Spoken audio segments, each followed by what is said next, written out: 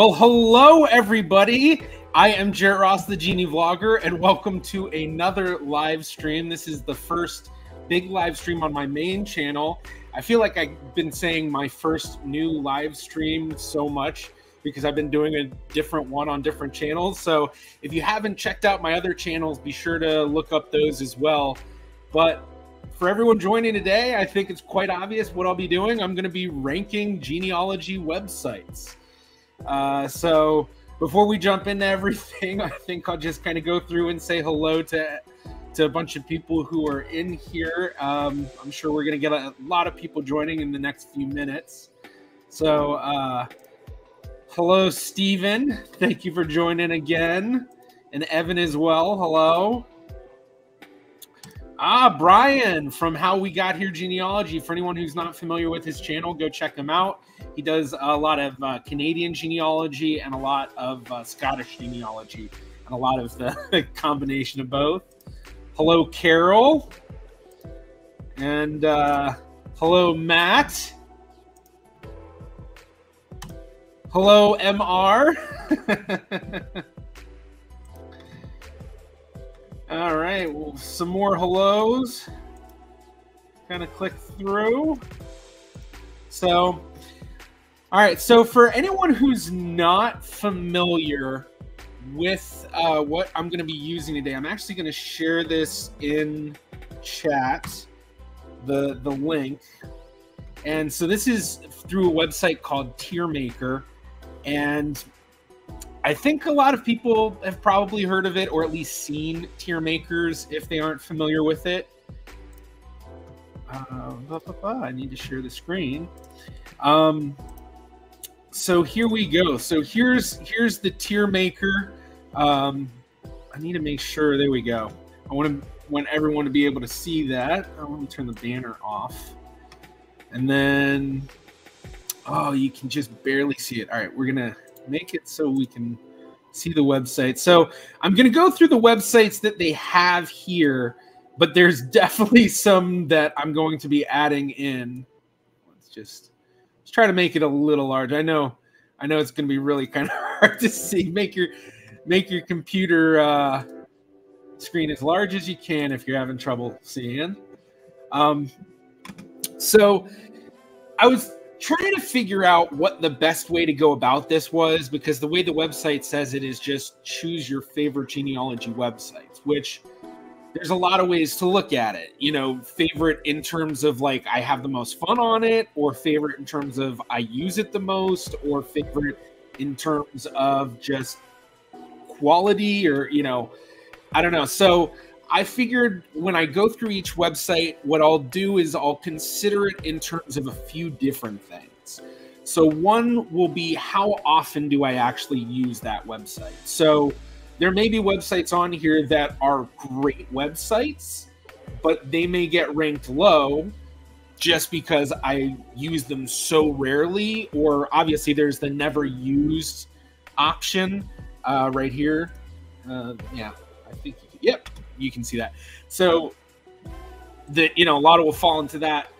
But I also want to then rate things on the quality of the website. So I guess a better way to use it is userability. I'm like trying to think of the proper term for it that they use when they talk about marketing and stuff. But basically, how user-friendly is the website? How easy is it to use? Is it like really difficult, or is it very straightforward? And then I'm going to rate it on how helpful it is genealogically, I think, which I guess that'll be kind of an interesting ranking, which I'm not even sure what I mean by it anyway. So let's go ahead and jump in. So what I think I'm going to start with is I'm going to start with DNA companies, just because, yeah. So they have 23andMe, Ancestry DNA, Family Tree DNA. I'm pretty sure I saw MyHeritage DNA on here somewhere. Yeah, there we go. MyHeritage DNA. But then there's GEDmatch as well, but then they don't include Living DNA. And then they obviously don't include a lot of the smaller, lesser known DNA tests like WeGene or 23MaFong or Genera from Brazil, or stuff like that. But I've never really used any of those anyway. So to start out, 23andMe. And 23andMe is kind of a difficult one to think about, because part of what I have to consider is what they've done recently in terms of making their site, taking down a lot of tools, basically. I think everyone pretty much everyone here probably follows DNA testing stuff and knows about the 23andMe breach that happened recently. And, there was a lot of worry about things, and they started to basically block a lot of different tools that were some of the tools that I felt made 23andMe so great. So the first thing that I said that I would consider is how often do I use this website?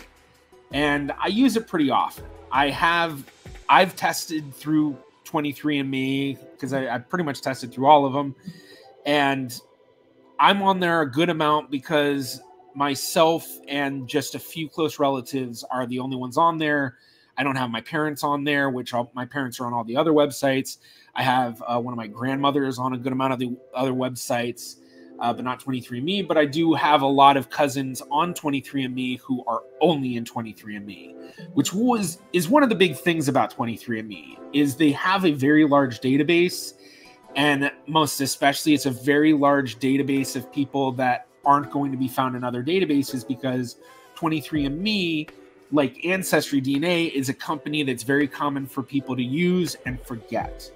Whereas with some of the other companies, so like, if you're going to be doing Family Tree DNA or MyHeritage DNA even, I feel like those have a bit more of a sway to them in the people that use it. Family Tree DNA, you're getting a lot of really in-depth users, especially the people that are using the Y-DNA and mitochondrial DNA tests.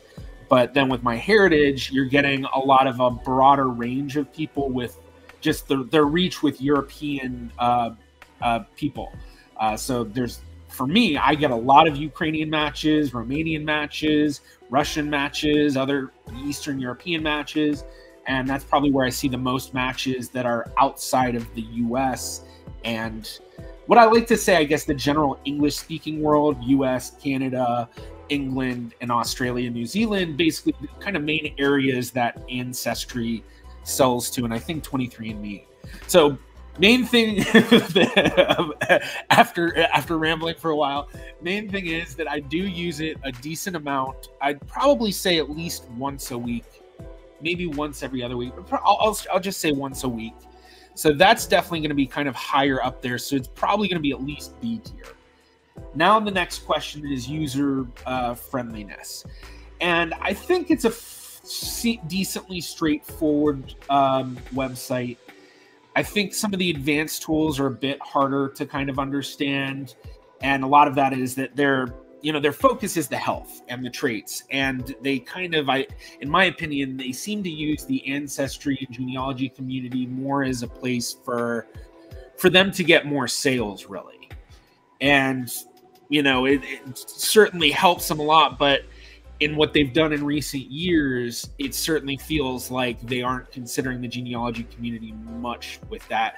And especially with, I completely agree, the paywalls. They did the 23andMe Plus, which I forgot what it was that they put behind a paywall, but it wasn't much, and it certainly wasn't worth what the cost was. I think it was a monthly thing, but I could be wrong about that. In talking about that, I should mention, for anyone who's not familiar with Roberta Estes of DNA Explained, she wrote some really great articles just going in depth about that, and she really verbalized a lot of the feelings that I think a lot of genealogists feel with 23andMe, in how we've put so much effort in getting people to test through 23andMe. It was kind of one of the big websites a lot of genealogists pushed for a long time, and then 23andMe kind of hasn't really gone along with helping the genealogy community. And then the other thing to think about too is just the sense of them blocking a lot of the tools recently. So I think they blocked the chromosome browser, which was one of the big things. Ancestry doesn't have it. All the other websites had it, and 23andMe's was pretty decent, but I'm pretty sure they kind of blocked it. And then they also, I think, blocked the shared match view, which was one of their best things, because only 23andMe and only MyHeritage for the longest time were the companies that had advanced shared match viewing. So when you look at a match, you could look at your shared matches with them, and it would show not only how much you're matching the shared matches, but how much your other that match is sharing with the shared matches. Which for like endogamous populations, I would use 23andMe all the time, because for me being Jewish and dealing with the endogamy of Judaism, or that's a weird way to say it like that, but you know, dealing with that endogamy makes it so that looking at those shared matches becomes a lot more difficult without having what we both match. So I could then pinpoint what matches were the best matches by seeing which matches were matching me significantly and them at a similar amount. And then those matches that that technique helped me solve a couple of different things. But now that's not available. Let me see what a bunch of people are saying right now. Yeah, I completely agree. The more paywalls are just annoying. I understand they need to make money. They need, you know, they are a business. They need to survive. But it definitely feels like they're kind of just trying to figure out any little way to kind of get more revenue. Yeah, I do hope that it is temporary. I think it is definitely because of the data leak, but I do hope that it's temporary. I think MyHeritage had put some stuff behind the paywall, and they limited the amount of matches you can see in like a day or something. But I think those are down. But that was also because of the breach. Interesting thing about the breach, if anyone's not familiar with this YouTube channel called, actually, I want to say it's called Ordinary Gamers. Let me make sure that I'm saying that right. But it's with this YouTuber named Mudahar. Yeah, Some Ordinary Gamers. And he did a video actually talking about the 23andMe breach. And while he definitely leans a bit more to the side of avoid DNA tests, because you just don't know what they can do with your DNA tests, which, you know, there is some truth to that. He goes in depth into the breach and actually shows like what some of the people are saying is being sold and what was actually leaked. And it was quite interesting. So I suggest checking that video out. I actually thought about doing a reaction to that one. What do you think about GeneNet stopping their DNA matching? I mean, it's kind of sad just because the more databases, the better. And GeneNet hit, you know, the French population, which is not very well represented in DNA testing because of the laws in France. But, you know, there's obviously a lot of people with French ancestry who have DNA tested. And so GeneNet kind of, I think, helped fill a little bit of that gap. Granted, it was mostly, you know, it was just people uploading from elsewhere. So you can find those people elsewhere. But, you know, I never found that it was useful for me. I uploaded some of my family DNA tests to it. I uploaded some different clients to it. And none of the cases I ever found any matches that were of any decent significance. Let's see. Yeah, if Ancestry added a chromosome browser or some other advanced ways of comparing matches, I think I'd forgive them the paywall, since it would likely answer all the questions I'm researching now. I think so many people are wanting that chromosome browser, and I mean, we've been asking for years. I actually made a meme all about that, which I'm not going to try to describe. It'll take me 10 minutes, but it's one of those things that they've said it's mostly because of privacy reasons, which is understandable in a sense. You know, if you have a disease and you see the variants that you have connected to that disease, and then you find a DNA match and you share DNA at that same spot, then you know that they have the same variants and they thus have, you know, higher chance of having that disease. And so there's that sort of thing to consider. But I personally don't see that as big of a deal as I think a lot of people do, especially because it's so difficult to decipher that kind of stuff. And it's also, you know, variants just give a hint. it doesn't tell the full story, and they're always looking and finding new variants or other variants that they thought might have been, connected to this, weren't really, and the science is always updating with it. All right, so let's go back. So 23andMe. So I use it about once a week. User friendliness, especially genealogy community related, I think it's on the low end. One tool I do want to talk about is their family tree tool, which they rolled out a few years ago, and it's very interesting because it's one of the only tools I know of. I think it's the only tool that does kind of what it does, where it's basically building a family tree based on how they're deciphering the DNA through an algorithm. So I'm guessing the algorithm looks at how you're sharing DNA with different people, and it kind of is doing, basically what it's doing is it's doing a tree version form of clustering, but it's trying to decipher, which is paternal, which is maternal, and then even more, not necessarily which is, specifically your paternal side or paternal maternal side, but, which is your paternal side, and then how does it break down that way? But I've found, that is useful and it is interesting. It is clunky. It's kind of hard to understand. User friendliness on that is very low.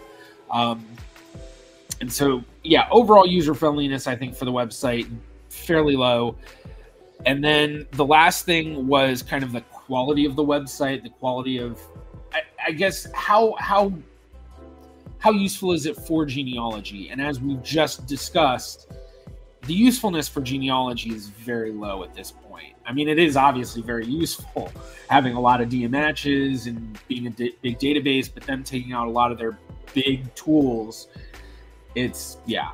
So for me, I'm going to put it B tier. So we're off to a start. We finally have one down after how long I've been streaming for 20 minutes. I guess only 17, but still. All right, we'll try to speed this up a bit because we have a lot to go through. So the next, Ancestry DNA. So in terms of how often do I use it? Every day. Honestly, I'm on it, doing it multiple times a day. I run so many DNA kits through it. User friendliness, I would say it's pretty high up there, especially just in how they try to make things understandable. And there's kind of, on Ancestry, there always seems to be some way to kind of click and see more information and learn more. And they give a bit more. Granted, it's very easy for people to misread things anyway, but especially with like the side view stuff and a lot of the newer tools that they've been rolling out for non-endogamous populations, I have found those have been absolutely amazing. For endogamous populations, still a lot of very valuable tools. Through-Lines is quite a valuable tool. I don't know if anyone is even doing gosh, what were those kinds of trees called? If anyone remembers what these types of trees were called, there was a specific term for them. But basically, it was a tree where if you thought of a specific connection, you would connect it into your tree that had the DNA connected to your profile, and then you kind of wait for, this was back with DNA circles, for things to update and to show, did it think that you were on to the right thing? If anyone remembers what that's called, I'm trying to remember. It's like, I want to say it's like twin trees or something, like, I forgot.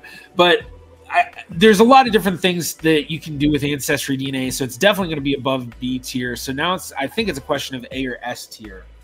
And the last thing to consider is quality of being able to do genealogy, and I'd say it's extremely high. I mean, honestly, it's one of those websites that really, if someone says they're doing DNA testing to solve a mystery in their family or expand their family tree, solve an adoptee, or other stuff, Ancestry is the place that everyone, I feel, suggests to test, most especially because you can test through Ancestry and then upload to pretty much everyone except for 23andMe, which, I think 23andMe is definitely going to be one of the lowest in terms of the DNA sites. I think all the DNA sites are going to be B and above, but Ancestry DNA, I think, is pretty solidly S tier. Granted, that chromosome browser, that's the one thing that would make me kind of feel like, hey, we need to put you in A tier. But honestly, while it does bring them down a bit, it doesn't bring them down enough. So they're definitely solidly A tier. Yeah, TrueLine's one of the best tools. I kind of wish they still had DNA circles. It was basically TrueLines, but a little bit different. It's just different ways to view the data can give you make you think about it differently. And I think that's one of the beauties about all of these new tools and techniques coming out is, there's new ways to visualize it or see it. And once you have a new way to do that, it makes your brain just kind of synapse and connect in a different way. So yeah, the advanced comparison, they need that. They definitely need that. 23andMe was one of the only ones to have it. Right now they don't. MyHeritage DNA is the only, I think they have it back again, because I think they had paused a lot of stuff for a while there. So yeah. Let's go to the next. So continuing DNA. Ooh, you know what? I wonder if I should do DNA Painter or wait for that, because that's not a DNA testing company. That's just a DNA test. That's just a DNA, or I guess it's better to say genetic genealogy website. So we'll wait for that one. Although I'm pretty sure I know where that's going already. All right. So Family Tree DNA. Family Tree DNA, how often do I use it? Well, for one, when I was working investigative genetic genealogy, I was literally using it all day, every day. I was actually, I was constantly in contact with their lab, gene by gene. And, they're the first company that I ever tested with. So, that's the first place that I tested. It's where I had my parents' first test. It's where I had my grandmother test. It's where I've had a large majority of my, when I first had cousins test, because I was there. Hey, test on Family Tree DNA. On top of that, it's the only one with advanced Y DNA and mitochondrial DNA testing. At least out of the general DNA testing websites, there are other sites that do that sort of stuff. Like YFull is a great example. And then, what is that? MitoY, Mags Galden's website, which is a GEDmatch version of mitochondrial DNA and Y chromosome DNA. But with Family Tree DNA, I am on it all the time. Now, in terms of user friendliness, I feel like they could definitely use a bit more of an update. They did an update sometime in the past few years. I don't remember exactly when it was. And it was an okay update for the visual stuff, but like the way their family tree function works, the way the surnames and what they have is the earliest ancestor, so you can put your earliest known paternal ancestor and earliest known maternal ancestor, which is very obviously useful for Y DNA testing and mitochondrial DNA testing. But the way they have it on the site feels so clunky to me. It just feels very early 2000s website. They do have some decent tools. They probably have one of the better chromosome browsers. Although I think MyHeritage's chromosome browser is probably the best. And then, the Y-DNA, the big Y, I mean, if you're going to be doing Y-DNA testing or mitochondrial DNA testing, but if you're going to be doing Y-DNA testing, doing the big Y through Family Tree DNA gives you so much. And it's just, it'd be nice to see other companies get into the Y DNA and mitochondrial DNA game of actual matching and not just, hey, here's a generalized haplogroup. But Family Tree DNA, it's the place to go. But it's very hard to understand the results. But part of that is because they're not washing it down for the consumer. They're just kind of giving it straight up scientific style.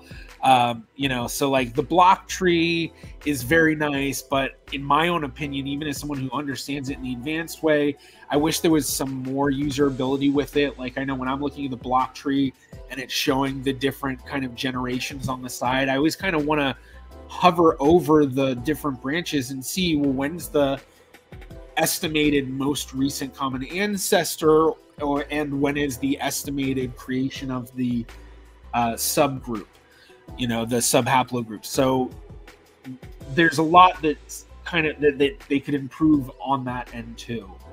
But then in quality of the information, in terms of or ability to use for genealogy and genetic genealogy is definitely high up there. Their autosomal, their family finder stuff is not really anywhere near as good as Ancestry DNA or MyHeritage DNA, which MyHeritage DNA I think just takes the cake with the DNA tools, which, as many of you know, because of my best DNA test video that I did, basically doing that. And I think Family History Finders, or not Family History Finders, Family History Fanatics, I think they voted. I think Andy Lee had like a whole system of how he figured out which website was the best, and MyHeritage ended up coming out on top a few times in a row.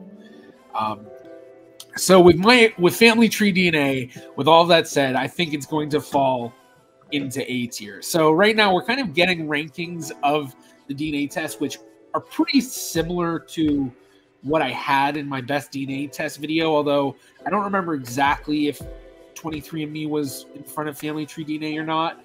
I know I rated Living DNA the lowest, but they don't have Living DNA on here.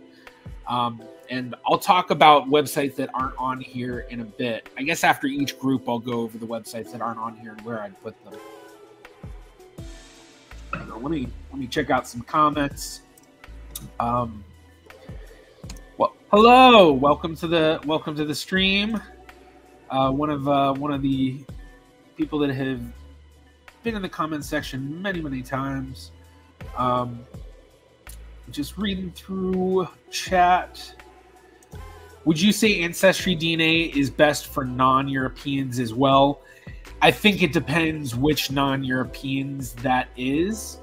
I think for non-Europeans in terms of American Indigenous, it was probably a good way to go, just because that's probably going to be the most likely website that people will have tested who have American Indian ancestry, American Indigenous ancestry. 23andMe would probably be the other one for that, but yeah. And then in terms of, if it's Asian ancestry, I'm not quite sure which one would necessarily be the best. WeGene and 23MaFong and all the other Asian DNA-based websites might be better. I just don't know if they have matching or if it's just an admixture, health, and traits sort of thing. And then for African, I think there's a question of possibly Living DNA being better, but just in terms of the admixture. But because the admixture for African is much more nuanced on Living DNA, I would think that would be something that would lead more people with African ancestry to want to test there, and thus make their DNA database possibly more robust with an African ancestral testing group of people. And then in terms of South American, or I guess, Latino or Latin American ancestry and Caribbean ancestry, I would probably think those would be more MyHeritage, just because MyHeritage has been very active throughout South America, especially. And so, like, if you have Brazilian ancestry or Argentinian ancestry, or those are the big ones, and I think Venezuelan as well. But then also, just anything South American and even Central American and a lot of Caribbean, MyHeritage has some of the biggest databases of people who've tested from those areas. So it really depends on which non-Europeans that is. Yeah, there is a button to add other images for other websites, and I thought about doing it, but then I just didn't really want to take the time, and I figured I'll just kind of go mention stuff as we go along. West and Central Asians, that one would probably be MyHeritage. That's a very good point, because East Asians, that's going to be more of the 23MaFong and WeGene, but then your West and Central Asians, that's your Turkey, your Georgia, Kyrgyzstan, Turkmenistan. I'm trying to think of all the different countries there, and just a lot of that area, old Ottoman Empire area, basically, and then the Middle East and all that. But I'd probably say MyHeritage is the best for testing there. just because MyHeritage just seems to have so many people from those areas. All right, so just a quick view. Have you added WikiTree yet? They have WikiTree on there, right here. Oh yeah, no. John, if you're asking if I've put it up yet, I've only gotten to these 3 so far. So I don't know how long this stream's going to be, but I get a feeling it might be a while. So, oh, looking at the numbers. All right, we've got 87 people right now. 2 on Twitch. I've got 2 on Twitch, 5 on Facebook, 80 on YouTube. If anybody is on Twitch, I'm really trying to build up the Twitch stuff. And also, if you're on Facebook, I'm trying to build those up so that, just kind of have something beyond just YouTube. But if you're on there, go follow me, and that'll help me out. But I'm not telling you to leave the stream. All right, back to this. So now we're gonna do. I'm gonna skip GEDmatch for right now and jump to MyHeritage DNA. And with MyHeritage DNA, I honestly think that it's going to fall into S tier. First, how much do I use it? Now, I actually only use it maybe once a week, so I use it much more in line with kind of how I use like Family Tree DNA and 23andMe. I'm not on it every day like I am with Ancestry DNA, but it's one of those sites that kind of every week, like, oh, let me go check. Plus, I also, I always check the emails I get from them, but obviously, for anyone who saw the tools I'd like to see in DNA testing, I wish they had better notification options for what we get. So with MyHeritage DNA, even though I don't necessarily use it a lot, I think the quality of it and the user friendliness of it is way beyond a lot of the all the other websites. I think in my feeling, it seems to be the website that you can hop into easiest and just kind of understand. They kind of try to simplify some complex things into much easier to read charts and stuff. But most especially the tools that they actually do have for genetic genealogy. So I think the big thing being, and this kind of goes in the last part of it too, is the quality of being able to do genetic genealogy through the website. Their chromosome browser, hands down best chromosome browser that's out there. The shared matches feature, being able to look at your shared matches and the in-depth information of how much do you match your shared matches, how much does your match share with your shared matches. And then they do have some pretty good filtering options, a little bit more advanced than some of the other websites when you're looking at your actual match list. But there are also some places that they're lacking. I think one of the things that they're lacking with, and I haven't mentioned this with any of the websites yet, and I'll talk about this, is that they have a really bad, how do I put this? They have, I don't know. All right. Well, one thing I'm going to actually, I know it's going to go S tier, so I'm going to go ahead and drop it so I'm not shaking it around. Okay. They don't have a good way of managing a bunch of DNA kits. So with 23andMe and Family Tree DNA, they don't have any option of managing DNA kits. Basically, every DNA kit has a different login. But then for MyHeritage, they do have kind of a middle of the road way of doing it, where you can have multiple people test and then just link it through your account, or upload multiple different DNA tests through your account, so you can go and look through stuff. But it's very clunky, and that's actually not as easy to use. But then with Ancestry, that one's the one that has the best collaborative tool, I guess might be the best way to say it, where you can invite people to actually, look at your matches, or you can have them get editing access for stuff. And it makes it so that it's the easiest to, if you want to have another genetic genealogist look into a tree or look into some DNA matches for somebody, it's easy to just share as a collaboration, and you can, have options on how accessible are they to editing or doing whatever. So it would be really, it'd be really awesome if other websites did that. But that's one of the downsides with MyHeritage. But beyond that, I think it definitely falls into S tier, most especially just because it's one of the best in terms of the tools. The other tools stuff that they also have in the auto. Well, I can't think of anything. Auto clusters. I wanted to call it an auto segment, which technically it has that with it, but they have the auto cluster tool as part of MyHeritage. Just one of the best in terms of the tools. So yeah, I wish they allowed filtering matches by ethnicity. I completely agree. And that was one of the tools I suggested in my video about DNA tools I'd like to see, is not only being able to filter by ethnicity, but then also filtering it by percentage of ethnicity. You know, so like if I work with someone and they don't know about any Jewish ancestry, but then they take a DNA test and then they get 8% Jewish ancestry, well, they're going to want to find their relatives that are almost 100% Jewish.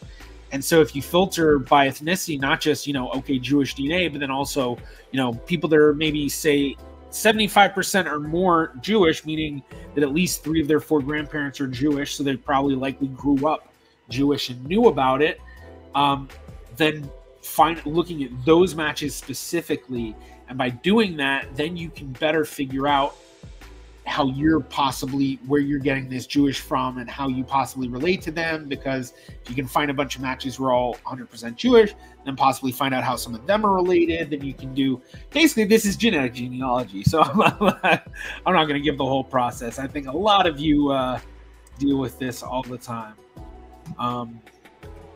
Okay. So we went through those 4. They do not have living DNA in here. So I'm just going to mention it real quick. If it were in here, I think it would be it'd be in B tier, maybe C tier. The reason why, yeah, actually, geez, I kind of do wish I had uploaded the images. I'm not going to deal with it now. So we'll just talk about it. So at least it'll be discussed. But it'd probably fall B tier, possibly C tier. And the big thing being their matching database is really small. Not that great. I personally barely ever use it. That's kind of a big thing. You know, I use it. Geez, honestly, I use it maybe once or twice a year. Most of the time when I'm looking in a living DNA, it's because I'm looking into it because I'm doing some sort of video about it, or, you know, something like that.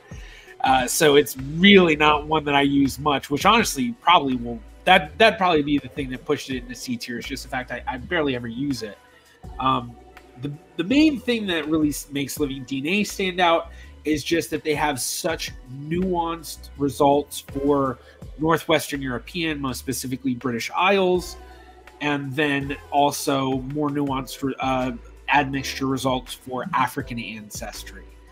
I can't remember if they had mentioned more nuanced results for another population group or geographical area, but they might have. But there is a question of how reliable those are. I don't know if Living DNA puts out a white paper. I feel like I've looked for that in the past, and I'm pretty sure I would have remembered if I had found one. And that's kind of just a big disappointing thing with any of these websites that really claim to be, you know, the ones to have the most nuanced admixture results for this or that, and then they don't say, you know, what the precision and recall and the actual science behind everything is. And I think that's one of the big downsides with MyHeritage DNA, unfortunately, is their admixture is one of the number one that I hear people complaining about, most especially people that aren't really genealogists, people that just kind of have a general idea of their family history, and then they get MyHeritage and it's like way off from anything that they knew. So Living DNA would fall into C tier.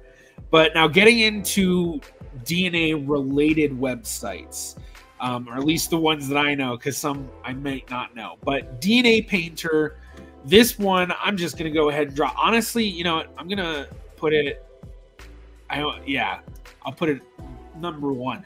DNA Painter, I am on every day, multiple times a day. You know, for one, the Shared Centimorgan project, I mean, I don't remember the numbers. I am doing this all the time. It is so hard to remember all the numbers. Don't try to force yourself to do that. It's just not worth it. The tool's there for a reason, and I use it every day. It's so helpful. On top of that, so many different things they're constantly rolling out. For one, the main point of the website, DNA painting, chromosome painting. That has been one of the things that has taken my genetic genealogy way above what I ever thought I could do. That was really the website that once I started really diving into that one. I'm trying to remember when I first got into DNA Painter.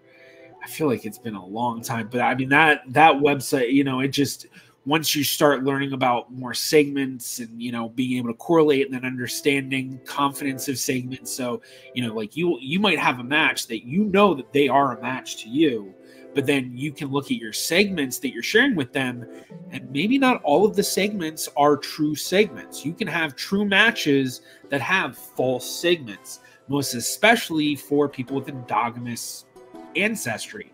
And so, like, one of the beautiful things with DNA Painter is not only can you paint the DNA, but then you can set confidence levels for the different segments. So if you end up matching on a certain segment with a new match, and you go to see, okay, well, where is that segment falling in my ancestry? And then you find it in your DNA Painter. Well, if it's got a high confidence on the segment, you're like, okay, that maybe I'm much more confident on it, versus you see a segment that you labeled low confidence. You're like, okay, well, maybe it's not exactly through that same family line, even though that's where it's matching through, because I have low confidence in that segment that it could be through that line. So there's a possibility maybe it is through that line, or maybe it's through a different line. So, that's, oh, you guys are getting a little bit of talk from the dogs. Put some dog emojis in the chat if you heard the woofs in the background. But anyway, so with DNA Painter, it's just, you can do so much with it, and really it's just such a great website. I'm not going to go into every single thing about it. It's an obvious S tier. Johnny Pearl, great work. Amazing. Keep it up. And I've known Johnny over the years. I first met him at Roots Tech in 2019, 2018. I can't remember which one, but I met him at Roots Tech, and he's just such a nice guy. He did a couple of interviews for me on the channel, which, if no one's ever seen those, a lot of my Roots Tech interviews never got views. Like, they got a couple hundred views, and that was absolutely it. So, go watch those, because it's kind of cool, because it's like he's talking about a lot of stuff that he has since, he wrote out years back, so yeah, go check that out. But DNA Painter is amazing. So let's jump to the next. So going along DNA wise, okay, so GEDmatch. GEDmatch is another one that I think is going to be an S tier. And I think I'm going to put it right behind DNA Painter and in front of Ancestry and MyHeritage DNA. GEDmatch is a site I am on every day, especially during my investigative genetic genealogy work. I mean, that was like the site we used. So technically I wasn't on GEDmatch though for that. For investigative genetic genealogy, we use a separate website called GEDmatch Pro. And that site it's not one you want to use as a genetic genealogist. It's basically, the best way to think of it is GEDmatch Lite with a paywall. So, there's, basically it's, it's, if there's an investigative case, a Doe, a Jane Doe or a John Doe case, or they're trying to identify a perpetrator of a violent crime, or they are uploading a target test for a DNA case. So a target test being, we researched a family tree, and while we weren't able to solve it, we were able to kind of get a better idea of maybe it's over here. So we suggest you go and target test these family members, and those tests will then tell us more. And so if people are putting target tests for a case, that also goes through GEDmatch Pro. If the agency is uploading it, or we were uploading it. But uploading it to GEDmatch Pro costs money, and GEDmatch Pro also has very limited resources compared to GEDmatch. So like there is an admixture on GEDmatch Pro. Now, granted, I've been out of work for a couple of weeks for investigative genetic genealogy, so I haven't been on GEDmatch Pro in weeks. So things might have changed there. But on GEDmatch Pro, when I was last using it, they only had K13 as the admixture, no other admixture options on there. They also had just a few of the tools, not many available, and it was just much more limited. But I think the main thing we really want to talk about is GEDmatch, and they are one of the websites that have, for one, they give you the best manipulation options, I guess you could say, or sorting, filtering options when looking at your match list. So they don't call it a match list necessarily, they call it your one-to-many list. So you're comparing one DNA kit to many, as opposed to their one-to-one match tool, which is a comparison of one DNA kit to one DNA kit. So that just in itself, where you can manipulate, how many centimorgans do I want the minimum segments to be? So typical websites, the minimum segments are 6 or 7 centimorgans. Like 23andMe, Family Tree DNA, Ancestry, MyHeritage, that's kind of the base they all use, is about 6-7 centimorgans. They all have different things going on with how they do that. Ancestry has the timber algorithm. Others have different ways that they kind of cut things out, or trying to think of the exact terminology, which is what they use for timber, but it's kind of not cutting things out, but almost like reducing it in a sense. But with GEDmatch, you can go and you can do, all of this different manipulation with the centimorgans and SNP overlaps, which, SNP overlap is not something I feel that is used much in regular genetic genealogy, but it was something that in investigative genetic genealogy we would look at, most especially for intelligence kits, which was a new type of DNA testing, but then also SNP overlaps for degraded DNA and things like that. So like with investigative genetic genealogy, you're dealing with cases where your DNA profile is not a 99% read DNA kit like you get from direct to consumer, like 23andMe, Family Tree, MyHeritage, all of those. Instead, you're getting 86% calls, or 92% if it's sometimes you get maybe above 95%. So you're dealing with profiles that have a lot of issues, and there's also degradation, so there's a higher chance that some of these reads you're getting are actually misreads, so the actual SNPs are possibly so there's a lot more complication to that. And so when you're looking at matches for investigative genetic genealogy, SNP overlap is something that can sometimes be used, and that was something that GEDmatch allowed to manipulate. But even beyond that, the tier 1 tools that they have, so many tier 1 tools, highly recommend getting tier 1 membership, very worthwhile. And then they just have a lot of just cool and fun tools in different ways too. Just different stuff. So yeah, boys, what are you doing? My roommate's coming back, and the dogs are like not having it that he's wearing a hoodie. I see all the dog emojis from before in the chat. Everyone be sure to put more dog emojis. Lots and lots of dog emojis. Right? Do you agree, Jack? Dog emojis for you? What about you, Pete? He said yes. Okay. All right. So, GEDmatch S tier. Now, is there any other DNA stuff in here? Not really. So, there were a couple of different DNA websites that they obviously don't have here. Some that are very, used a lot, some that aren't so much. One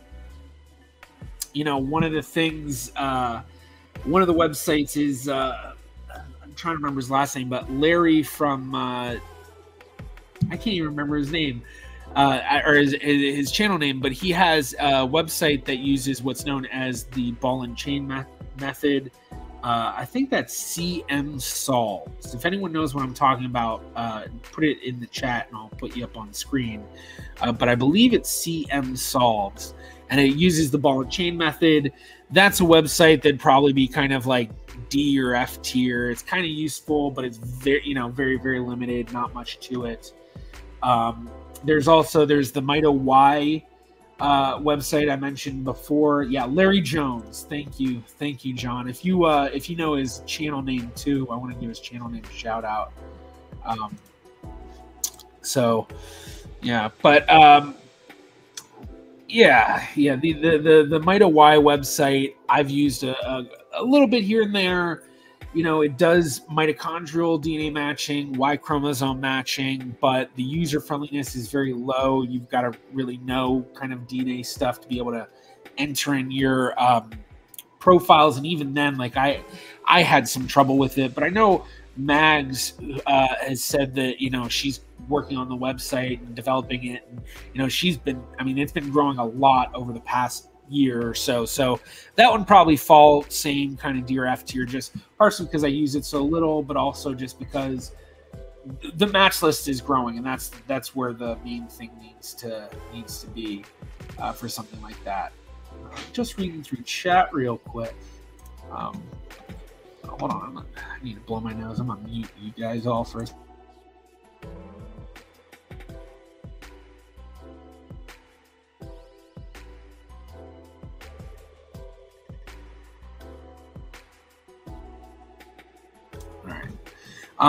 By the way, I do see a lot of people asking questions, which I know I'm not getting to all the questions. I'm trying to, we have a lot of stuff to go through, and I'm almost at an hour here. But, so if I'm not getting your questions, I do apologize. But for anyone that's on YouTube, there is the super chat or super sticker. I forgot exactly what it's called. So, if you do that, I will make sure to answer any of those questions. But otherwise, I can't guarantee it. So I do apologize, but I'll try to answer some questions as we go along. So, all right. So now that we've kind of talked about, the DNA websites, now let's get into all of the other stuff. And I guess I might as well just kind of I'll just go left to right. I don't really have any other reasoning to go by.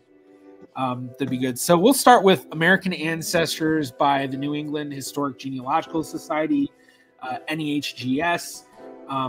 This is the oldest genealogical society in the United States, founded in Boston in the, I want to say 1850s, but maybe it was 1860s or 70s. It was definitely in the 1800s. And a lot of amazing people that work there, and they have kind of a records database online of a lot of different stuff, mostly dealing with New England, but a lot elsewhere as well. They have a lot of stuff that you won't necessarily find on Ancestry or Family Search or MyHeritage, which are kind of I think the three big ones when it comes to record websites, or at least general record websites in terms of English-speaking countries. So I know I said this already, but I'll say it again. The English-speaking countries thing I think is kind of important with looking at the websites, because for a lot of websites, for people in America, Canada, the UK, Ireland, Scotland, and Australia, New Zealand, and you probably even throw South Africa in there too, they're using a lot of the same websites. Like, Ancestry has a division for pretty much every single one of those countries that I mentioned. Or at least they have that as part of one of their divisions.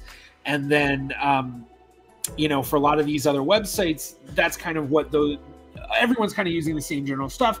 But a lot of it is because everyone in those areas are also coming from somewhat similar backgrounds, not all completely, but, a large majority. But with American Ancestors, they're getting kind of some more specific New England sort of stuff. Now, how often do I use it? I would probably say I maybe use their database once or twice a month. Not a lot. While they do have unique stuff on there, I do often find when I kind of search it, it just kind of seems like I'm seeing stuff that I found on other databases as well. So, you know, it is kind of a great one-stop shop because it will seem like I find stuff that like, oh, well, I found this thing on Ancestry and I found this thing on Find My Past and I found this thing on My Heritage and I found this on Family Search, but then I found all of them on American Ancestors. So, you know, in terms of how often I use it, definitely low, but it's not going to be D or F tier. In terms of the usability of their site, I've never had an issue with it. I feel like it's pretty nice. I also have used it so little that I really don't have an advanced knowledge of like, you know, suggesting, oh, well, when you do the search function, do this and this will help you in whatever way. So, you know, I don't really have the clearest of views on userability with it. But in terms of genealogically useful, I feel like it is decently genealogically useful. I know that they have a lot more on their database necessarily than the records. Like, I think they have a lot of like historical society books, and I think they have a lot of like publications and things from, you know, for hundreds of years. So it's like they do have a lot of really unique stuff that is just, you know, for certain people, you're going to be going on American Ancestors, and that's going to be the place to find the document that breaks open a brick wall. So I feel like because of that, it's like, gosh, I'm like fighting whether it's C or B tier. Like, I feel like they truly, honestly fall in C tier, but maybe I just like David Allen Lambert and Brenton Simons too much. I kind of wanted to fall into B tier, but truly, I think it's more of a C tier, mostly just because of how little I use it. So let me see how's chat doing. Y'all doing good? Oh, okay. Thank you, John Tyner. DNA family trees, ball and pattern method. Yeah, is it ball and pattern or is it the ball and chain method, or maybe it's known by both. So, you know, it's actually an interesting website. Let me see if I can share it. Blah, blah, blah, blah. So,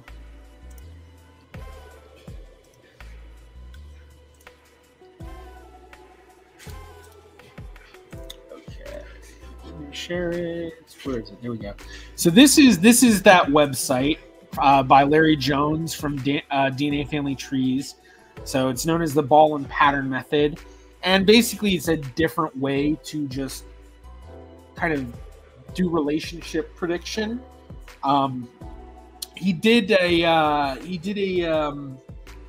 a tutorial video about it, which if you want to learn about it, I suggest looking at, because I'm not going to be able to explain it right now. But just, you know, just something interesting to put up on here and like just kind of show what it looks like, you know. Let's say it's something common that I get with my matches, or not super common, but, you know, not uncommon to get a lot of matches around this amount for Jewish DNA.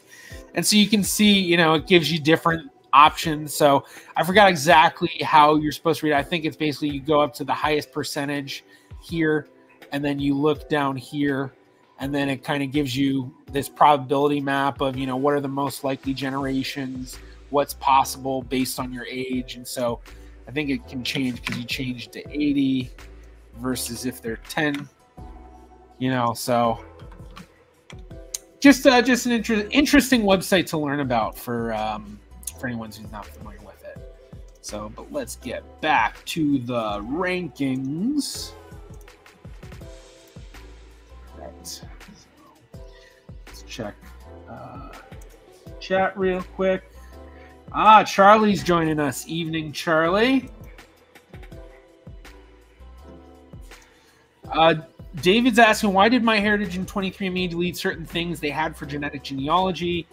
99% sure that it all had to do with the 23andMe data leak that happened in the past month or two. I mentioned this kind of towards the beginning of the stream, so anyone kind of joining recently might not have heard me mention this. But for anyone that kind of wants to learn a bit more about it, I suggest looking up Some Ordinary Gamers, Mudahar, who has a video about the breach, and you know he leans more towards, you know, not DNA testing. So He does kind of have that bent in what he says, but he is very, very even keeled and, going through the information and showing, what was supposedly actually taken, how did it happen, in terms of, what happened with 23andMe and, like how did they technically hack their website, which technically it wasn't a hack, but, go watch his video to learn more about that. So very interesting stuff. So, I think MyHeritage has their tools back, or at least a large majority of the stuff back. 23andMe is still kind of blocking stuff. Last I heard. If anyone knows different, definitely post. So, all right. So, talked about American ancestors, Ancestry. Ancestry, I am on every day. I mean, kind of same thing as Ancestry DNA. I think it's gonna go up there. The way that I do my workflow, and this actually might be something I end up doing a video on. I actually do a workflow going through kind of multiple websites, but Ancestry is like my main base for building and researching trees. So the main workflow that I do is I usually start and build most of my trees through Ancestry. Part of it being because they have the most robust database for private trees. So Family Search has a very robust database, but they're a collaborative tree, so it's not quite as good of a thing to do research on, especially research you want to kind of keep private.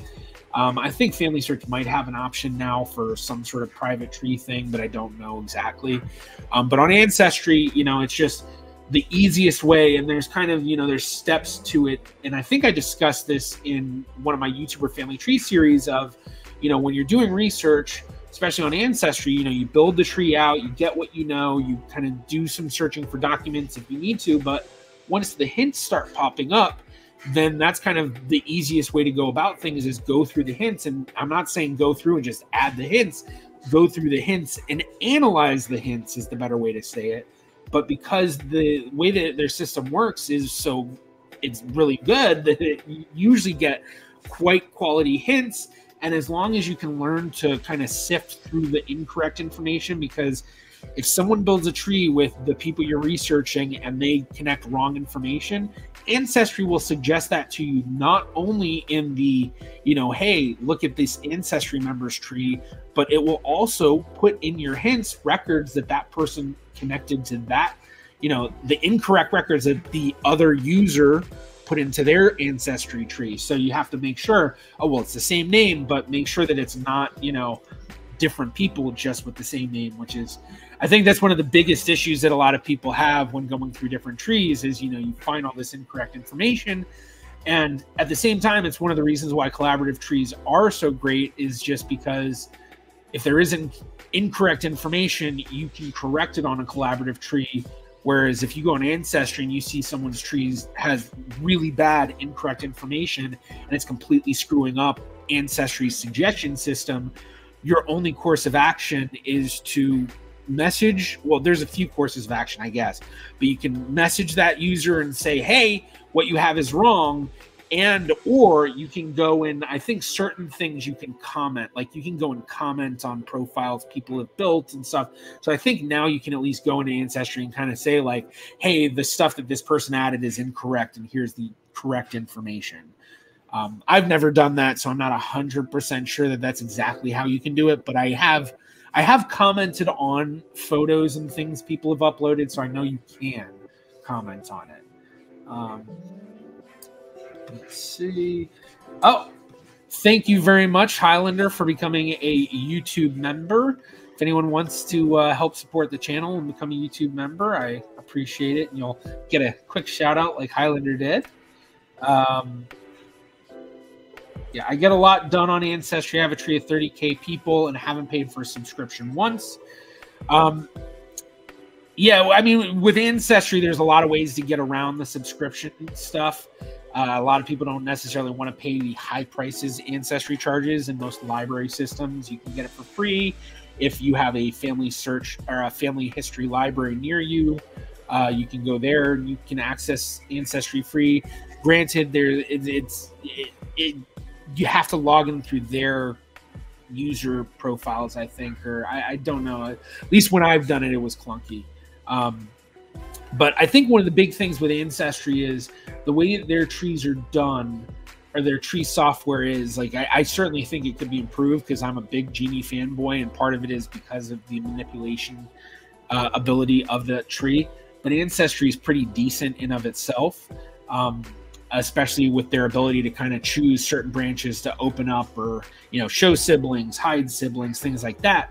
But also with Ancestry, you can use what's known as the floating tree method. So if you're, you know, let's say you're doing a research project that involves multiple families and you want them under just one ancestry tree, but you don't want them connected, you can use floating trees. So you'll have multiple families where their trees aren't connected, but they're still under that one tree sort of thing.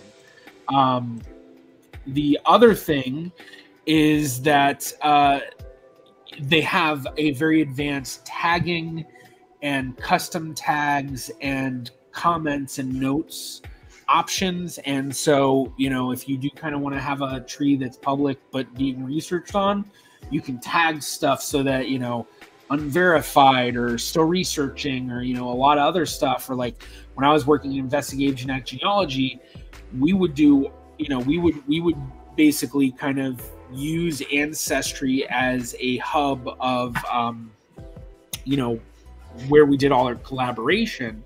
And, you know, because it's a team of genealogists, it wasn't just one genealogist.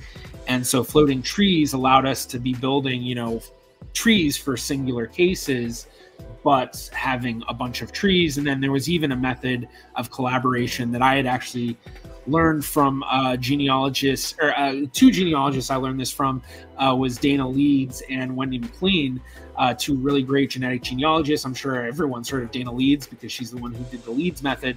But they had told me about what's known as the tether tree method, which is kind of like an advanced version of floating trees designed specifically for when you're collaborating with multiple genealogists.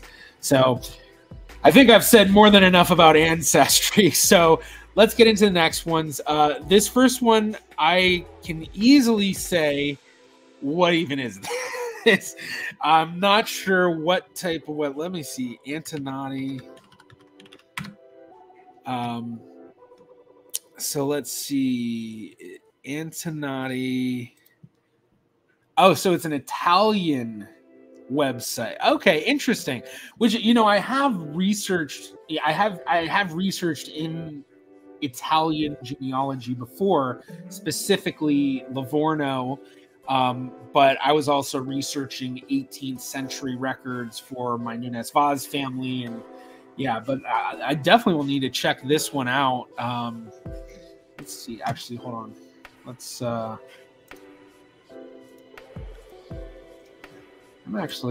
need to do it just like this. All right. Will that work? I don't like it looking like that, but whatever. We're gonna edit and make this look just a little bit nicer, so everyone can see. Okay, that looks good, and we don't need to see the URL bar. All right. So yeah, so if anyone uses this website, comment in chat. Obviously, I think Carol does, unless she's commenting about something else. But I think she was saying that to me not using it. Chris uses Antonati a lot. Yeah, Ferrero. I think I'm saying his last name right. He's one of my mods in my Discord, which, by the way, if anyone's not in my Discord, go to Discord. And speaking of Discords, actually, I should give a shout out for this, the charts to the genealogy Discord. I think it's just called the genealogy Discord because they had an anniversary recently, and I don't know if someone from there made it, but they're the ones who were posting about it, and that's how I learned about it. So, yeah. Charlie, what's the map behind you today? Can anybody guess? So it's something I'm going to be doing, and all the people that have watched my multiple streams so far may have noticed, is that I have a different map every single time. So that's going to be one of the things. So you guess, I'm not seeing any coming through yet. So I just noticed something with my stream. Hopefully it didn't mess anything up.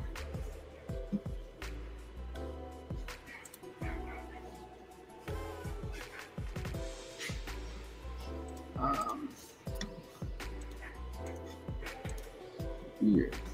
Oh, that's why. Okay. That was weird.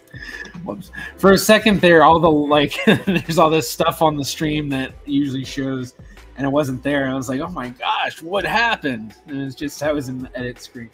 All right, just reading through some of these. Rob says Ancestry is mostly feeding me my own research I have elsewhere. I don't use Ancestry for my heritage for research. Mostly Dutch archives or German through Archeon or the free archives that they have. Yeah, honestly, for anyone who has Dutch ancestry, you know, me having Dutch ancestry personally and experiencing this as well, like 99% of what you're finding on Ancestry or My Heritage or Family Search is stuff that has been up online on all of these different websites for a long time. And a lot of them I'm planning to talk about today. And I even know one of the Dutch websites is in this list that we have. But I've experienced this as well. And I think anyone that's been doing genealogy since at least the early 2010s, I was first on Ancestry in 2008, Genie in 2009, and then I don't remember the others, but you know, anyone that's been researching since then, especially if you uploaded photos or anything, it's just this constant barrage of being suggested hints of stuff that you were the one to upload or stuff that you were the one to discover. So completely feel you. Completely feel you on that.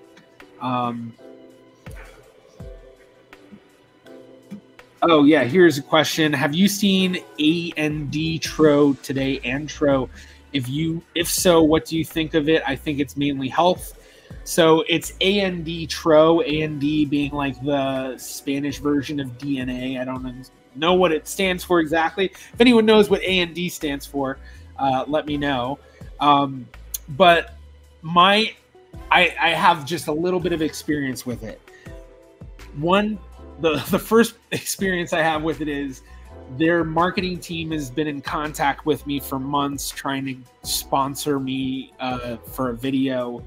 And I basically sent them back saying, look, I'm not willing to do a sponsorship, but what I am willing to do is a review video as long as you allow me to, you know, critique it, say what I don't like about it, and, you know, say the truth. Otherwise, I have no interest in it.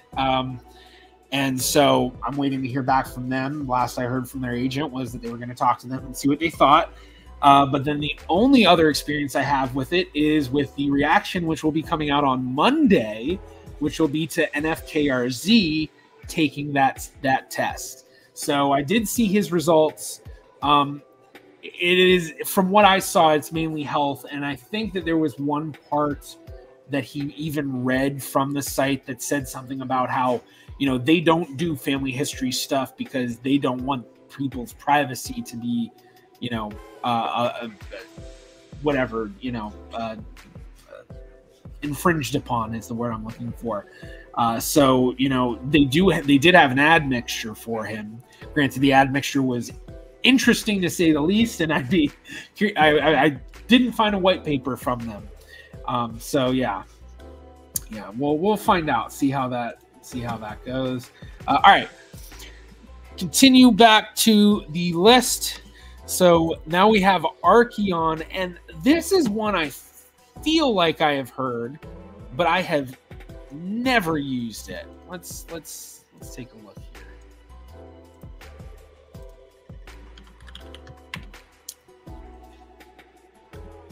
Okay, so it's a German. Okay, German church records. Yeah, like an Ashkenazi Sephardi mixed Jew researching German church records.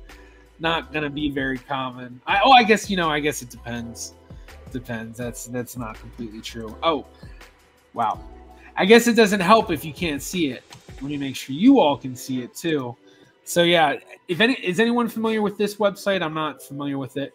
Oh, Gina told us what ADN stands for. Acido desohiribonucleico. I probably butchered that terribly. So, all right. So church books online with Archeon. I have never used this. I feel like I have heard this before, which maybe if they do have church records that relate to Jews in Germany, or even maybe like the German Empire or something. Let's see, what do they have recently added? So, yeah, just a lot of German stuff. Yeah, so interesting. So yeah, anyone who's done German research and has used that website, let me know. Comment. Well, so back to the tier. So well, that's quick. All right, Archive Digital. This is a. So part of it, it's funny. A lot of these ones sound familiar, and Archive Digital is one of those. So, oh, whoops! I didn't even realize I clicked on that. MyHeritage doesn't get enough credit for their DNA tools and photo tools. Most keep going on about the ethnicity estimates. Why is that so important? DNA tools are king. MyHeritage has helped me loads. Agreed. In a recent stream, I did this comparison, and I thought it was a great comparison. A lot of people that do the whole, well, this site's better because of the ethnicity admixture than that site. It's kind of like comparing cars by saying that one's radio is better than the other. Yes, it kind of matters in the sense that when you're driving the car, you're going to want to have a nice radio and be able to listen to what you want to listen to. But in the overall scheme of things, it really isn't that big of a deal when the car has so much more to offer, like driving and getting you around, aka the DNA tools, which allow you to drive and get around your family tree and break through those brick walls. So completely agree. So let's see. Maybe no site costs nearly as much as Archeon. You have to pay per page you look at. Interesting. I wonder, do they do a lot of the digitization? Because I wonder if that's the case, that might be why, they're just trying to fuel how much they have to pay themselves for things. But yeah. There were other sites that I think have seen do that. Which actually there was one that I used for Jewish genealogy, and I even did a video about it at one point, but I took the video down because the people that run the website, unfortunately, have done a lot of shady things. But it was a Ukrainian Jewish website. I'm not going to mention the name though. Just browse through. All right, let's see. Archive Digital is Swedish and costs money, but Riksarkivet has the sources and is free. All right, interesting. I wonder if that's why I've heard of Archive Digital, because I have been recently researching in Denmark and Sweden for one of the YouTuber family trees. So actually, I think there was for the recent Max Miller video, we did Swedish research. Granted, I didn't do the research for that part. That was Michael Waz, but that might have been. I wonder if he used Archive Digital. So, speaking of which, shout out to my buddy Michael Waz from Hollander Waz Heritage Services, great genealogist, who's been helping me out a lot on the Max Miller stuff. So yeah, Archive Digital, I'm going to say never used because I'm pretty sure I had heard of it. All right. The British Newspaper Archive. Now, this is one of those sites that has been on my list of I need to go there and use it. But part of it is because I feel like I research so little in the UK in general. And, most of the research I do will be on my own family, which is a very short time period. It's like 50 years span in London. So I really don't do a whole lot of stuff outside of that. I'm guessing that there's a lot of people in the chat who have used the website. So definitely let me know in the chat what you think of it, but I have never used a website, but it's been on my list. And the biggest reason I've been the biggest thing I've been looking at researching further was my second great grandfather, Abraham Nunes Vaz, was a vaudeville actor on the stage in London, and I believe he traveled around the UK, at least southern England. But I do know that he did travel around in the US too. Actually, he was a manager for his niece, who was also a dancer. But he was an actor on the stage in London and I believe around elsewhere. And I've wanted to find lots of playbills and things of his. And if you go on WikiTree actually, when they did the challenge for me, somebody set up a page for him of his William H. McNay vaudeville actor, and they had found a couple of different mentions of him that I hadn't had yet. So next one, Chronicling America, Historic American Newspapers. This is a website I have not used. I feel like I've heard about it. I feel like there's so many newspaper websites. I honestly, for my newspaper stuff, most of the time I'm using newspapers.com. Some of the time I'm using genealogybank.com. And some of the time I'm using Fulton History. And then beyond that, I don't really necessarily do a lot with it. I do also, actually, the Library of Congress has a lot of good newspaper stuff too. Granted, it's a little bit harder to find stuff there, at least in terms of doing a search by dates. So like, one of my techniques, if I'm trying to find something going on with a family and, I want to specifically search a certain year or something, or even like, maybe a certain couple of days, because, this happened on this day, so it should be reported in so many. Yeah. So, all right. Chronicling America. That's going to go and never use because I've never used it. So, but yeah, if you used it, for any of these websites, if I have not used it, I definitely, definitely tell me about, anyone who has used it. Oh, Charlie, I don't know if you can help Highlander out. She tried joining the Discord. Link was invalid. Is there a different link to use? So, actually, I guess I shouldn't assume that she is a she, or I should not assume that they are she. All right, let's go on. Cindy's List. Cindy's List is one of those old school genealogy websites that, like, I used to use a good amount in the past, but don't use so much anymore. I mean, it's probably been a few years since the last time I've used Cindy's List. The last time I did use it, I can say in terms of user experience, super clunky. It feels very like late 90s internet, unless they really updated things. But it was a great place to kind of find where to find stuff. But I think now too, with how advanced Google and just general searching stuff is, it's not quite as useful as it used to be. And, it is very clunky and just, I don't know, it's just it's a helpful hub, but especially in terms of its usefulness for genetic or genealogy, just in general, I just don't feel like it's really that up there.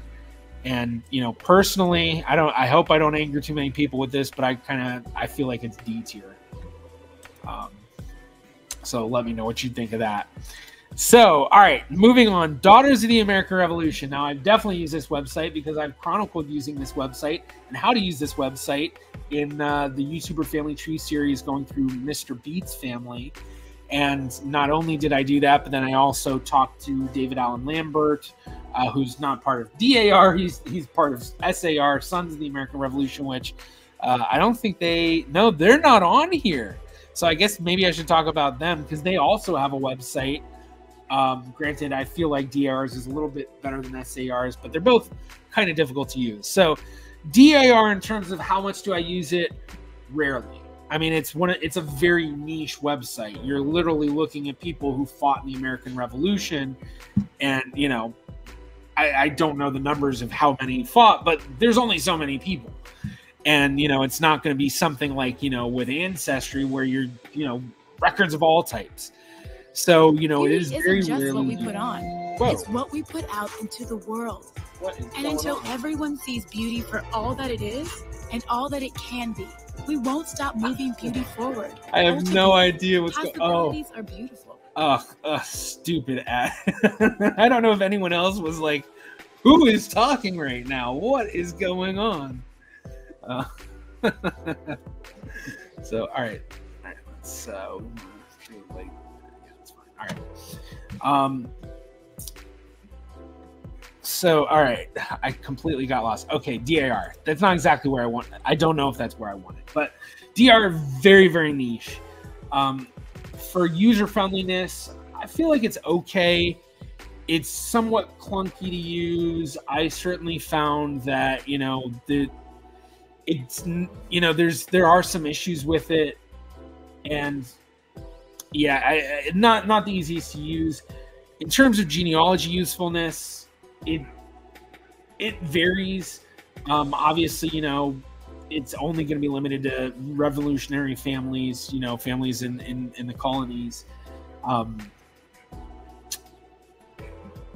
It does have some genealogy usefulness to it because you can look at old applications, see if, maybe there's people that are submitting for a line that, I don't have that in my family tree and you want to add it. But overall, I don't think, just being super niche, it's really more looking at, the records of those people and not necessarily their family history. Although, being the daughters, it's technically part of it. So, yeah, I'm going to put that D tier. Yeah. So, all right, let's check chat. How's chat doing? Let's see. All right. Oh, I see. Yeah. Oh, thank you, Matt, for helping Highlander figure things out. Just reading through. Yeah. Thank you to Matt. One of I never remember who's a mod and who's an admin and which one's higher or which one's lower. I don't know. But Matt is one of my admins or mods, or he's one of the people along with Charlie who helps me in a huge variety of ways. They are so helpful. So everyone put a clap emoji in the chat for Matt and Charlie. And then also another shout out for Chris Farello, who I apologize if I'm butchering your last name. I know I've heard how you pronounce it, but he helps out a bit here and there. And then also Mattias, who used to help on the server. He's stepped away for a bit, but yeah.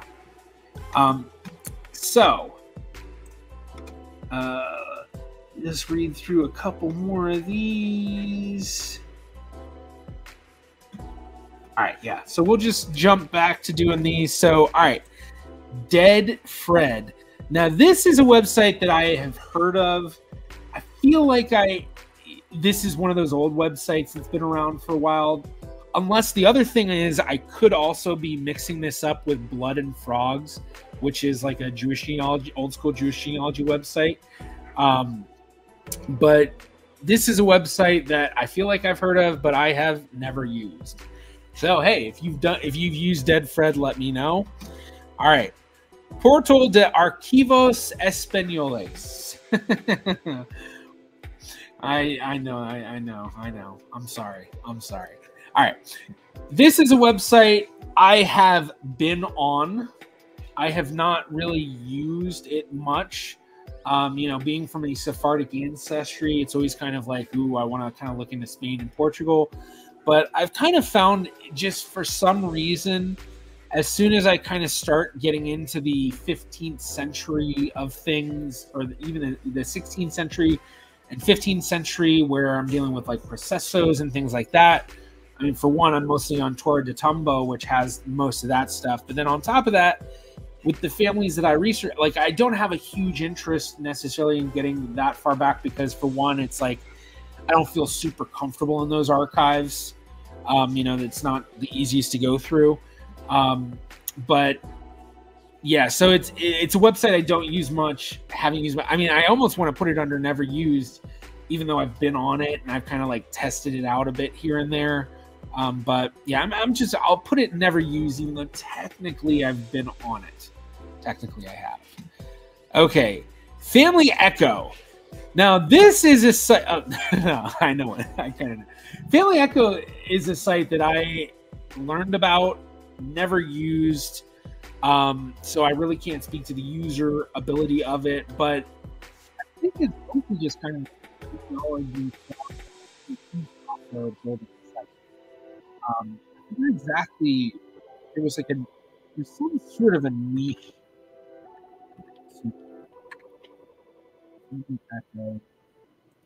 Yeah, look, you can even see I had clicked on. Okay, so yeah, so it was like uploading GEDCOMs sort of thing. Yeah, so oh yeah, I got. I just looked at the screen and realized you all can't see what I was looking at. Here, let's.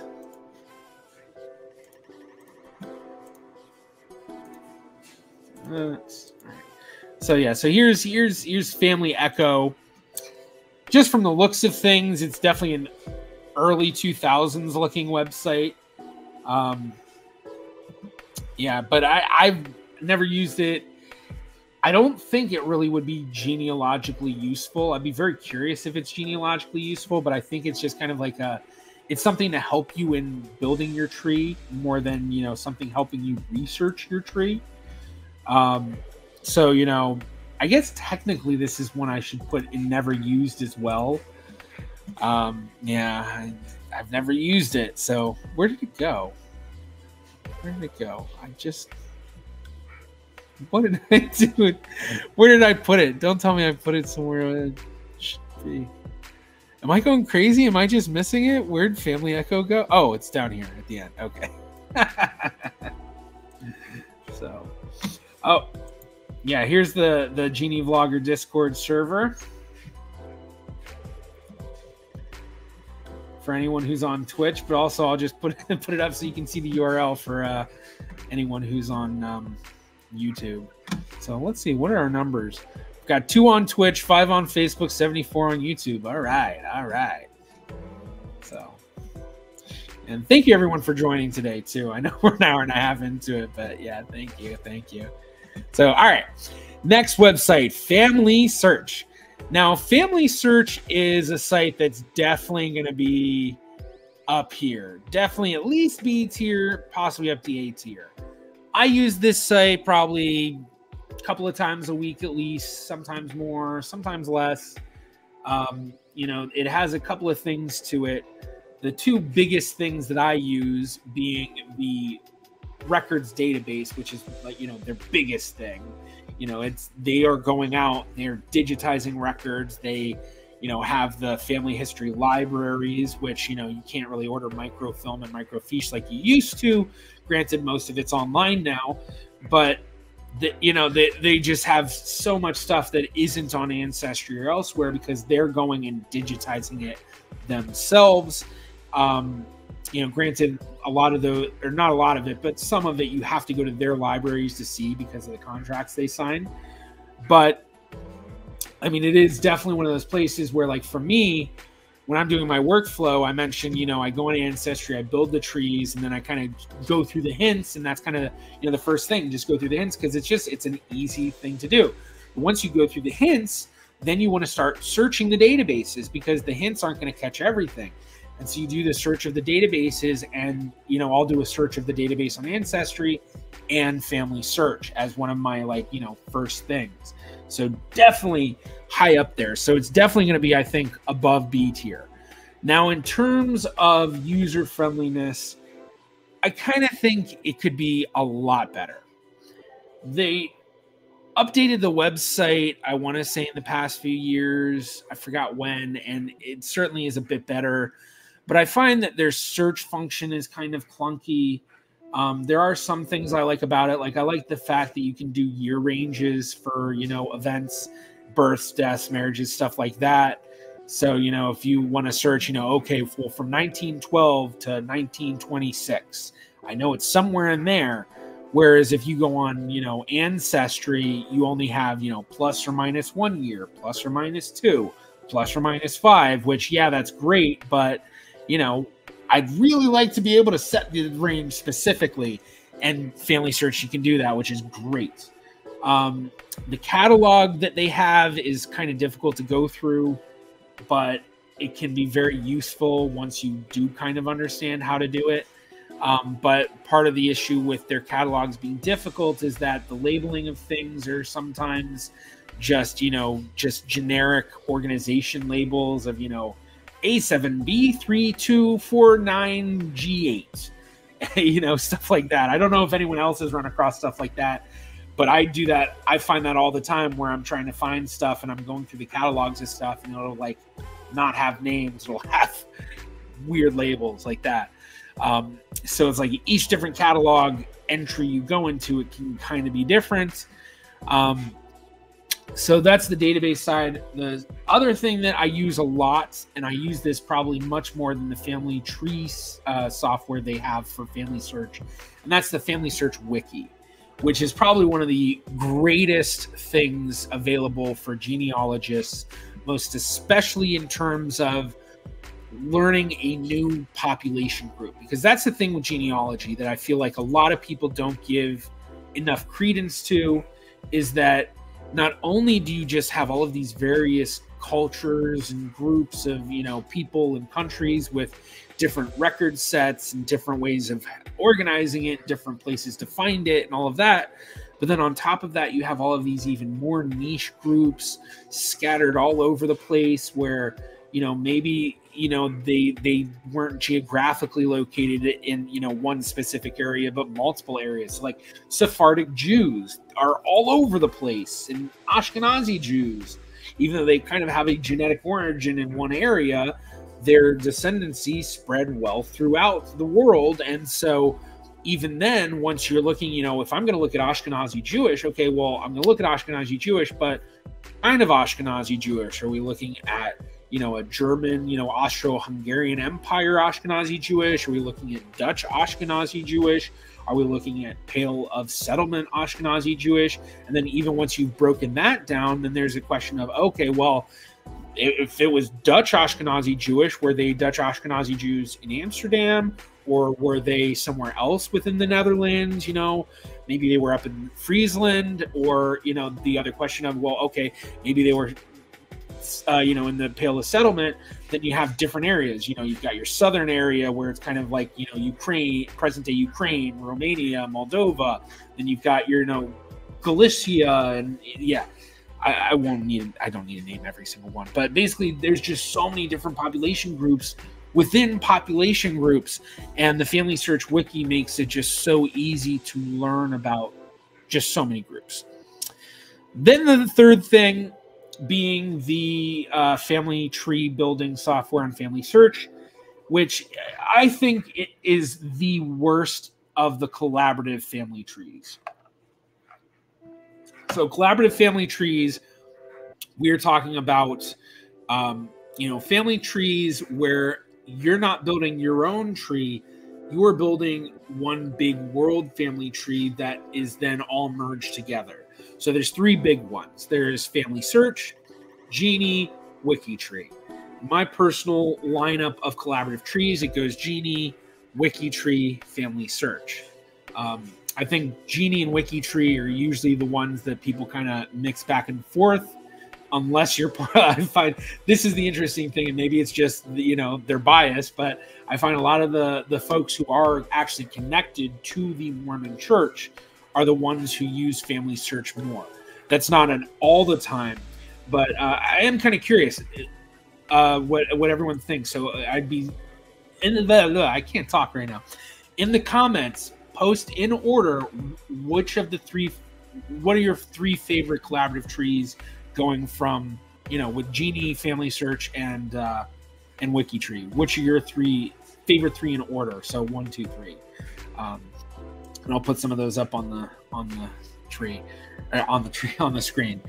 Now, one of the things that a lot of people will say against collaborative trees is, they'll be like, oh, well, I go on Family Search and there's so many errors. I go on Genie and there's so many errors. I go on WikiTree and there's so many errors.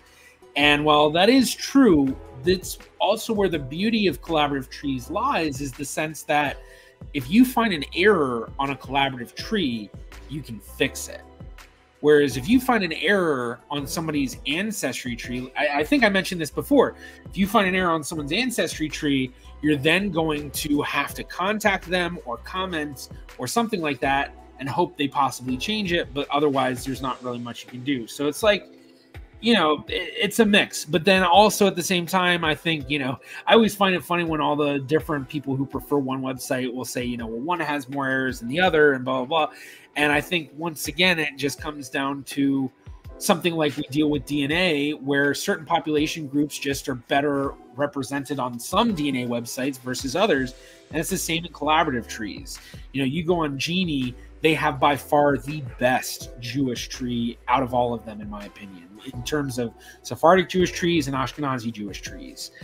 In fact, when I did the WikiTree challenge, I know that was like one of the things that I was excited about, was that was like the first time that the Dutch Sephardic community had really been well represented within WikiTree. And before that, there was only just kind of a few scattered here and there. And now it's extremely robust.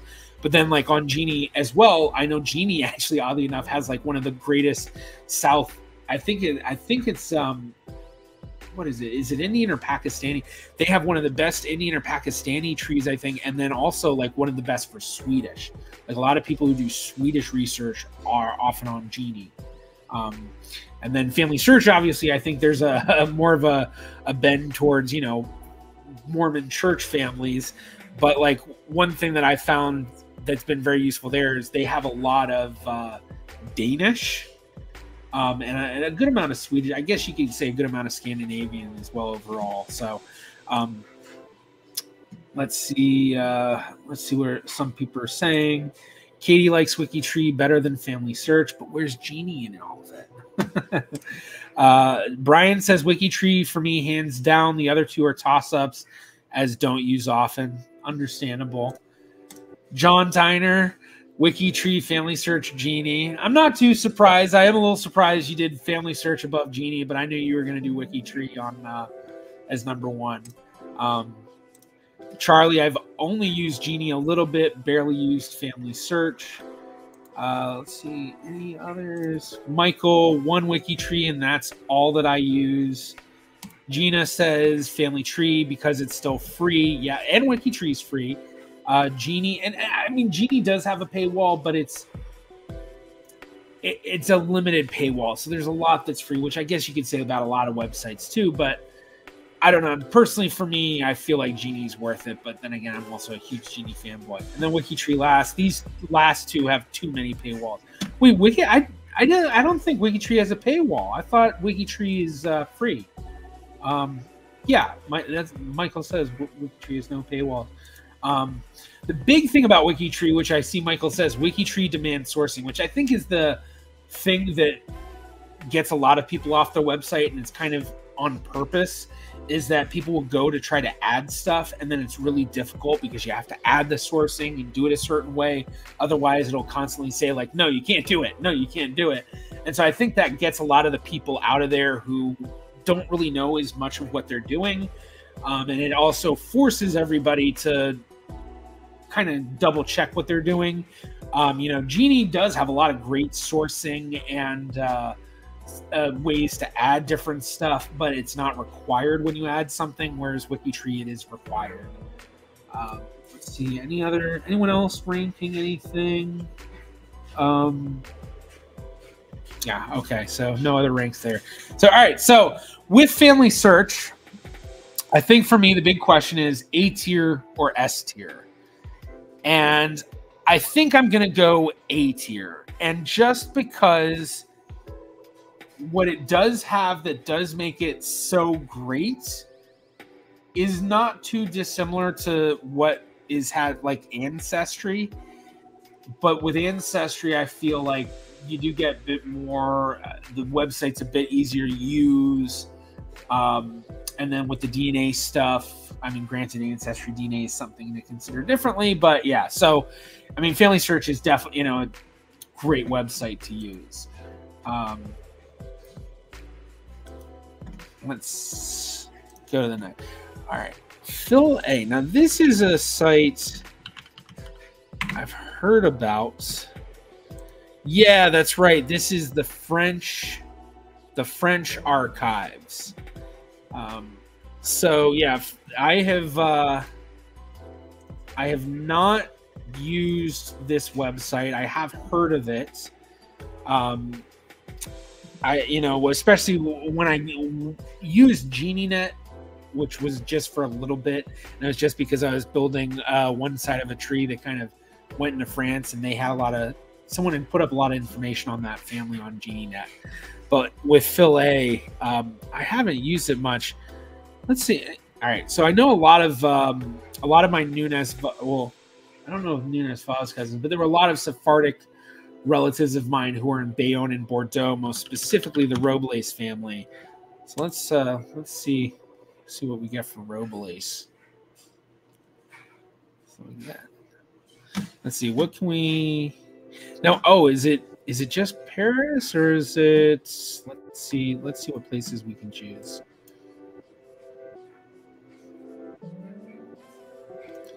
All right, let's do Bordeaux. Oh, nice. Now, how do I just see the to consult? Okay.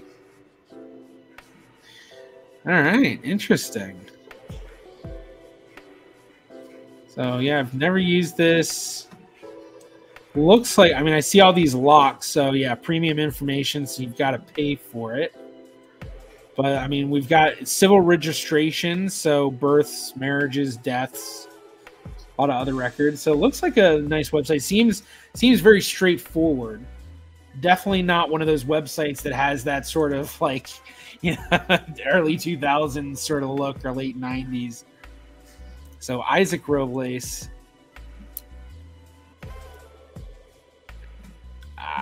Yeah. All right. So we're not going to dive much further into it, but so I've never truly used it. I mean, I guess I just used it right now, but I've never truly used that website. So that's going to go under never used.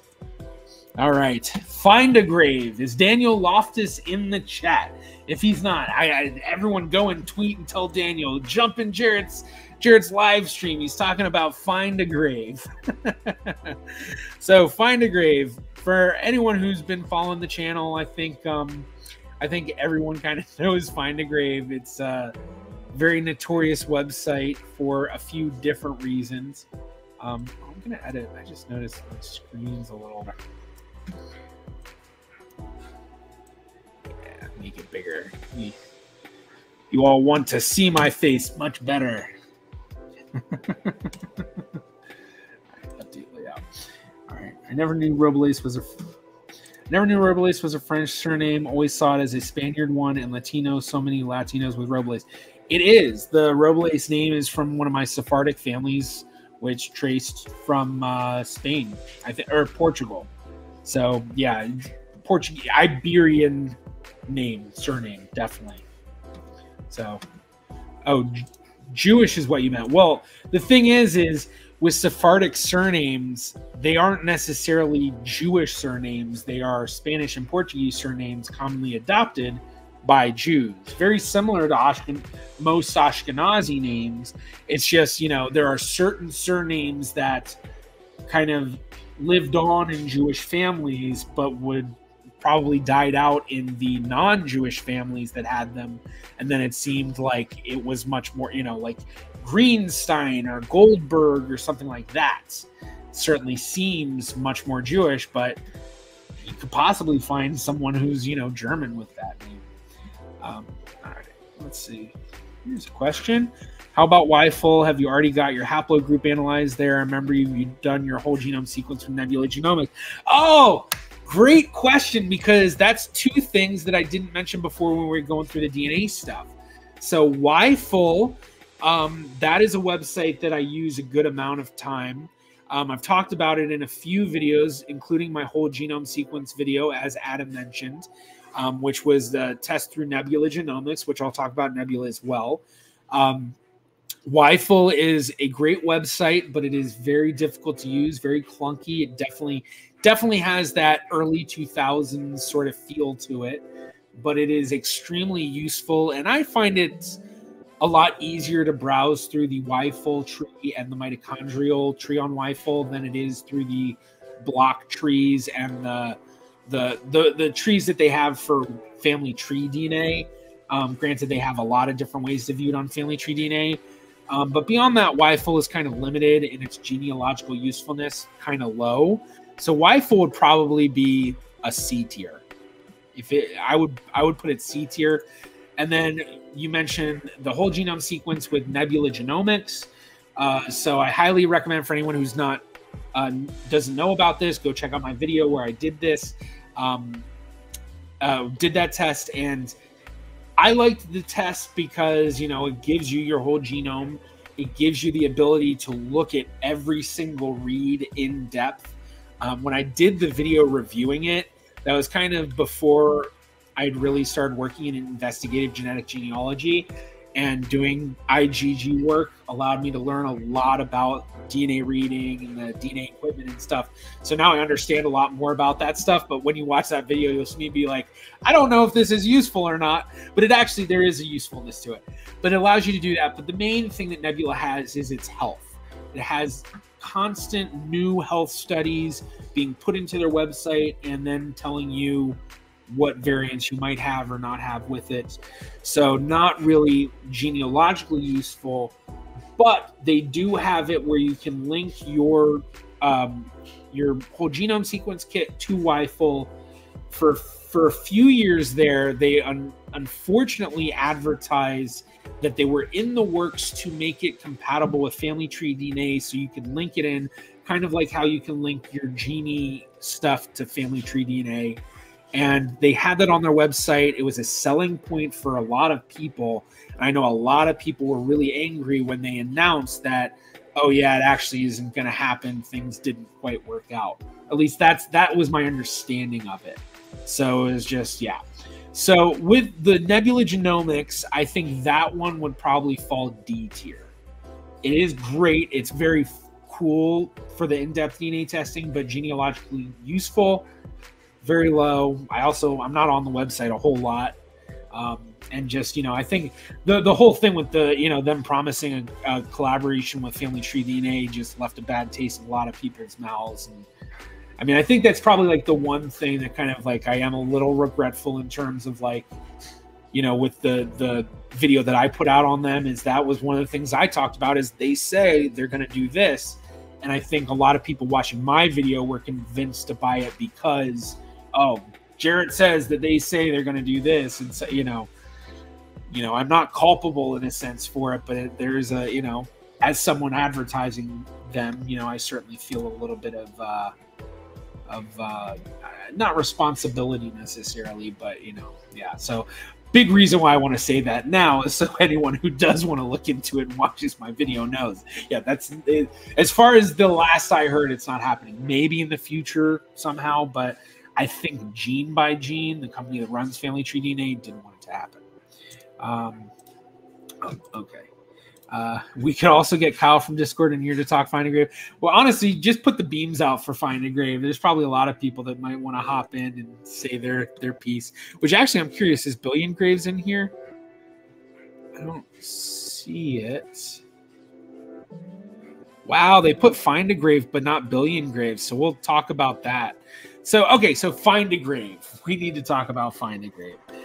This is such a useful website, but it's so disappointing in so many ways. For one, user friendliness. I think it's low. When they did the overhaul of the website a few years back, a lot of people hated the new search stuff. I wasn't the biggest fan of it, but I also didn't hate it enough to really not care that much. But it was just, it always kind of felt clunky, and their update certainly makes the website look better, but it still kind of has that, I guess I want to say early 2010s look to it, which, it's not terrible, but it's also kind of like, not the greatest. They do have a lot of older stuff too that they kind of kept over from their early years. So there is some stuff that looks kind of like late 90s version of it. But if you go to the Wayback Archive and look at old versions of the website, it looks very different. It's funny. But the usability, that's kind of a big downside. I feel like they could probably, I don't have the ideas for it, but I think that they could probably improve their search functionality to make searching a lot easier.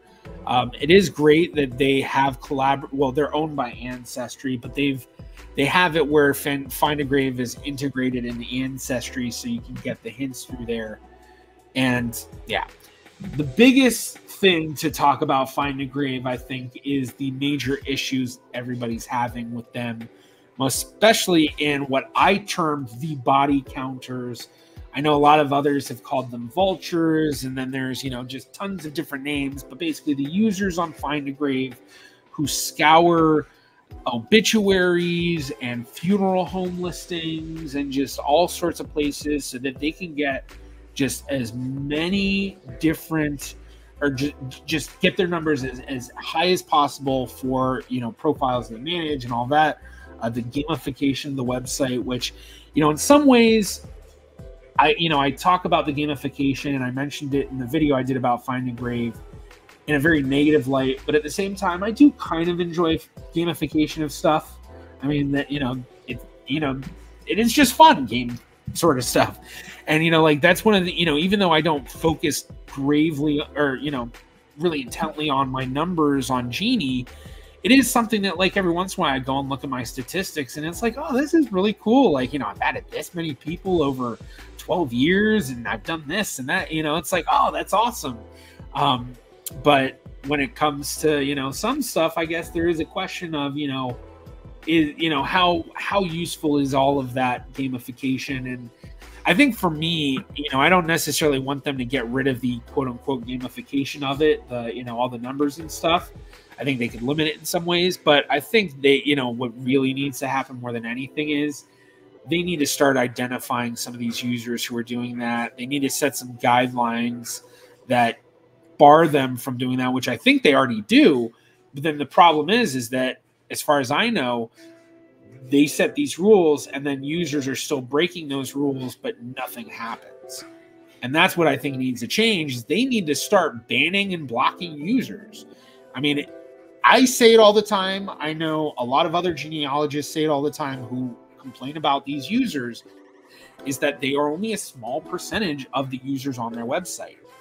And if that is truly the case, which I feel confident it is, Find a Grave should not be scared of banning or kicking out these users or warning them or whatever they need to do, because if it's truly only a small percentage of the people on the website doing that, then it shouldn't affect them that much. Granted, they probably like the more memorials and everything they have on the website, the better for them, because the more they can be found. But also, it looks really bad on them, obviously. I mean, I did my video. I've seen so many articles that have come out about it. And then it's like, every tragedy, every major, somebody just passed away. It's like I'm always seeing Daniel or somebody else posting, well, Find a Grave did it again. And honestly, I never hear about the actual users being called out. They always, it's always privacy. When in reality, you can go on Find a Grave and you can find these users pretty easily. Not that all of them that you'll find this way are going to be the bad ones, but you can go on Find a Grave and look at what are the most recent added memorials and just start scrolling through it. And you can even do it most recent added memorials for people who died, and you can put it, November 2023, or maybe you can't get that specific, but I think you can. And then look and see, and then all of a sudden you'll notice a lot of the same people doing the same thing, and you'll notice the photos from the obituaries, and you'll notice all the things that are the telltale sign, and it's like, it's right there. Why can't we do something? So now to the actual scoring, now that I've gone through a lot of this stuff, I want to say Find a Grave is going to be somewhere, it's either B or C. I feel like it should be in B tier in terms of just how absolutely useful it is, most especially in just, the users that are on the website who are great users. I can't even begin to go on about some of the users who have helped me out from Find a Grave. One who helped me find my great-grandfather's grave and the death record, because he died in LA, which is really hard to go through their death records in the 40s. You've got to go through the catalogs of stuff, like I mentioned before. And if he had not helped me, I'm sure I would have eventually found it, but it would have been a longer of a time. And yeah, I think it is B tier. The usefulness just outweighs the bad users just enough to kick it up to B tier. Great point. Obituary stuff is copyrighted in most places, and one of the things that a lot of Find a Grave users do, which is putting Find a Grave in serious possible legal difficulties, is they don't have a system against copyrighted photos that are used in obituaries. Granted, I think most photos that people are putting up for obituaries aren't going to be something that, they're going to be like, oh, this is copywritten, nobody better use it. But, I think Find a Grave has it where if someone complains or reports it, they take it down, so they kind of have a way. But I do wonder if that they could run into issues where nobody reports something and there's a user that goes and puts up a bunch of photos copyrighted by one organization or one person, and they decide, I'm going to take them to court. I'm going to go after them about it. No cease and desist, which, there are some people that do that. So, yeah. All right. I'm going to take a quick break. I just hit 2 hours, so I'm going to go grab some water real quickly. I'm going to leave this ranking up so you all chat amongst yourself. It should only be a minute. Okay, so give me a second. I'll be right back.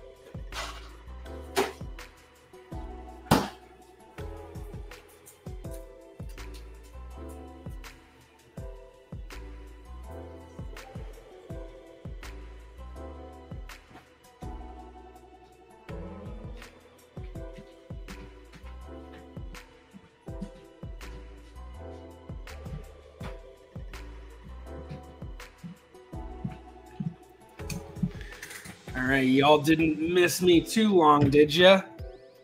All right, let's I haven't caught up with chat for a minute. Let's see.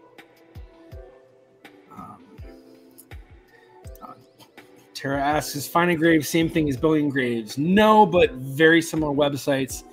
And even though they don't have Billion Graves on here, I'm gonna bring it up just for a second.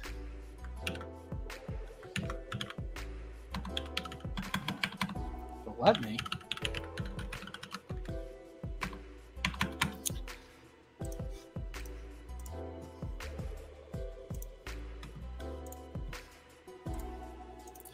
So this is Billion Graves. It's very similar to Find a Grave. Not exactly the same though. And I know that there are a lot of people that prefer using Billion Graves over Find a Grave for different reasons. But I believe that they have a paywall, whereas Find a Grave is completely free.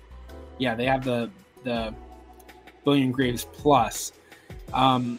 But I've actually barely ever used Billion Graves. I think I did like a trial years back, and then I just kind of was like, oh, okay, that's good. But yeah, if anyone does know what your opinion is with Billion Graves, I've heard that it's a great website for stuff with Find a Grave.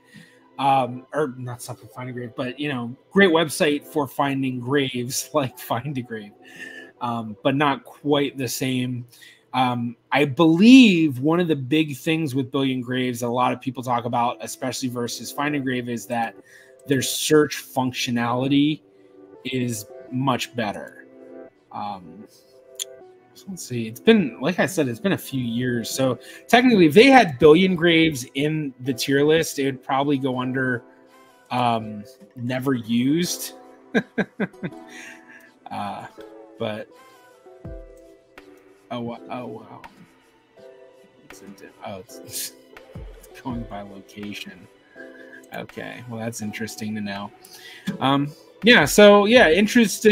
Interesting website, but very curious to hear from those who have used it. Karma says you can't edit on Billion Graves, you can add pictures but can't annotate. Well, that's kind of annoying, especially because for like Jewish graves, there's Hebrew on it that a lot of people will not only annotate but then transcribe, because it'll say, Jarrett, son of Richard, stuff like that. So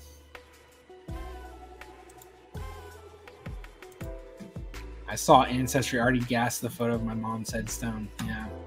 Somebody was telling me, or actually I think I saw comments on one of Daniel's posts that they knew somebody who was one of those users on Find a Grave, but they would take it a step further, and apparently they go through cemeteries and take terrible photos of graves, but just click, click, click, click, not caring at all how readable it is or not, and then putting it up. And then when they do that, you can't put in a new request because it'll say that you already have a photo. There's already a photo, and then you're stuck with this photo that's not legible, and it just it's like, talk about ruining the website.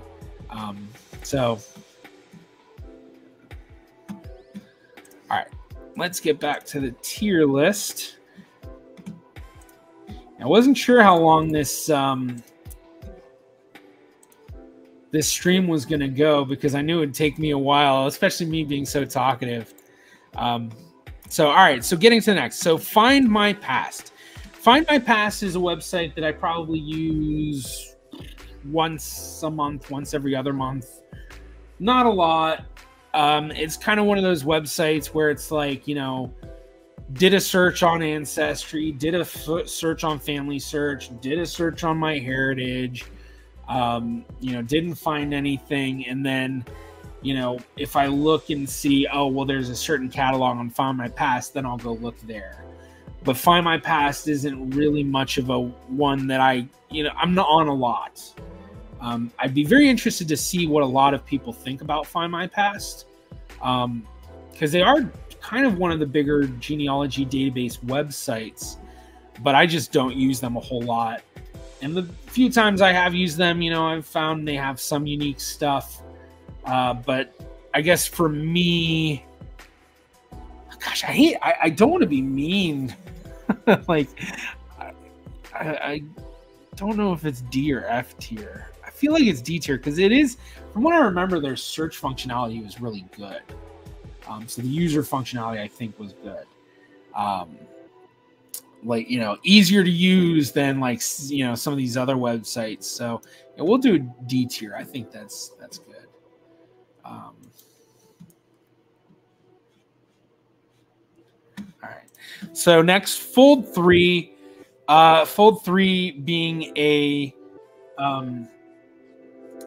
subsidiary of Ancestry, or a sister company, or it's one of those websites that I'd say probably 90% of the people that use it have their membership through their Ancestry membership. I don't know if there's a whole lot of people buying just a Fold 3 membership, at least genealogy wise. I'm sure there are military people or military historians and others where they have zero interest in Ancestry, they just want Fold 3. Same thing with newspapers.com. It's kind of a similar company, although I think Newspapers is much more there's much more demand for it than it would be Fold 3.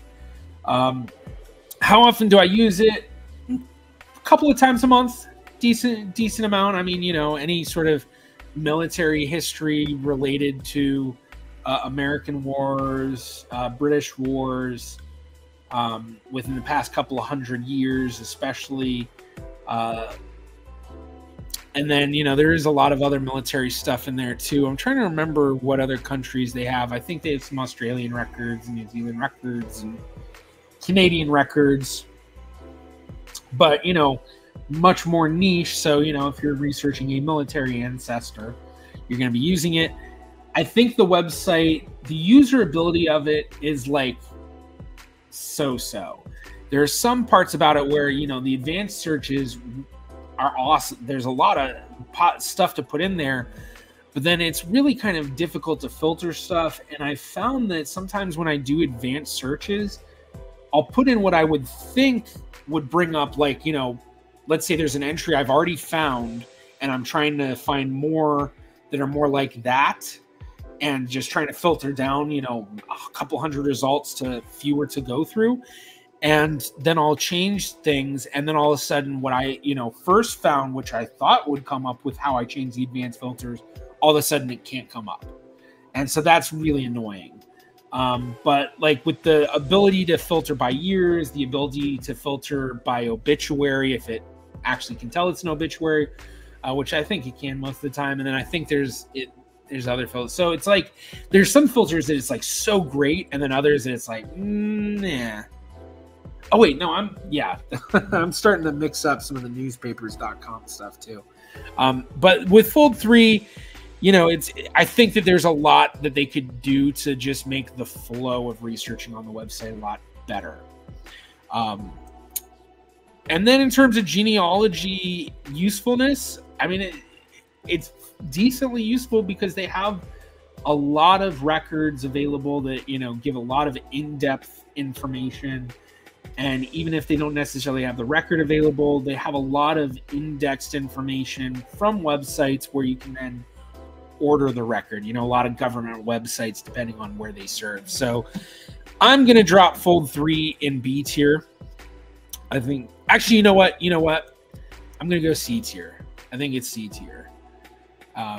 It is a great website, but I think maybe C tier fits a bit more.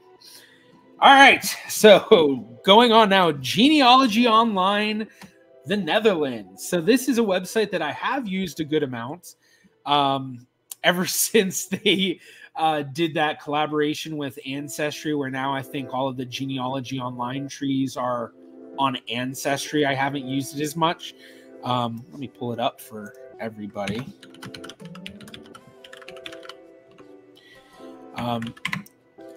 But one of the things with researching in the Netherlands, just in general, is the fact that there is a law that literally says that any records the government that were made by the government and digitized by the government and put up online have to be available for free. And so there's just so much available online. So this is Genealogy Online. This is, you know, family trees. So we'll look at the family that I talk most about, the Nunes-Vaz family. And so let's see if we can find an ancestor I recognize. Yeah, that's one of the, not my ancestor, but the brother of one of my ancestors. But then it's actually a double cousin thing. Abraham Nunes-Vaz, I descend from his brother, Jacob Nunes-Vaz, or wait, no, Jacob, yeah, Jacob Nunes-Vaz, yeah, Jacob Nunes-Vaz, who married Yael's sister, Simcha. So yeah, but so it's these family trees, and then when you go to them, it has all of this other information. Oh, I'm good, and I know you all don't really speak Dutch, so let's translate the page. I'm sure some of you do. But so it's, you know, it's these big family trees, and then it comes with, it has all of this different information that goes along with it. And it's, you know, it's a very fun, cool website. And, you know, you can visualize a bunch of different things. And then even better, you can actually look at, let's translate this page too. you can actually look at, hey, what records or where's some of this information coming from? And, granted, right now we're looking at a bunch of family search entries. So let's see, view suggestion. Oh, you got to get the plus. Oh, I always thought it was a free website. I didn't realize they had a paywall. Huh. I wonder if that's even, well, you know what? I guess maybe that's legal because they don't host records. They just host family trees. But yeah, so, okay. So back to the ranking of it. So with Genealogy Online, how much do I use it? I haven't used it in years. A lot of the fun stuff that they give is actually also available on VivazV, which is not on here. They do have Open Archiven, but VivazV is probably one of my favorite Dutch websites, second to the Amsterdam archives, which is my absolute favorite. But Genealogy Online, don't use it that much, so it's definitely going to kind of be lower. From the looks of the website, it doesn't look like they've updated it since the last time I've used it. So definitely early 2010 look. So the user friendliness of it is somewhat straightforward, but it is kind of clunky looking. And then genealogy information wise for the Dutch stuff, I feel like, it is super helpful when you find a new tree.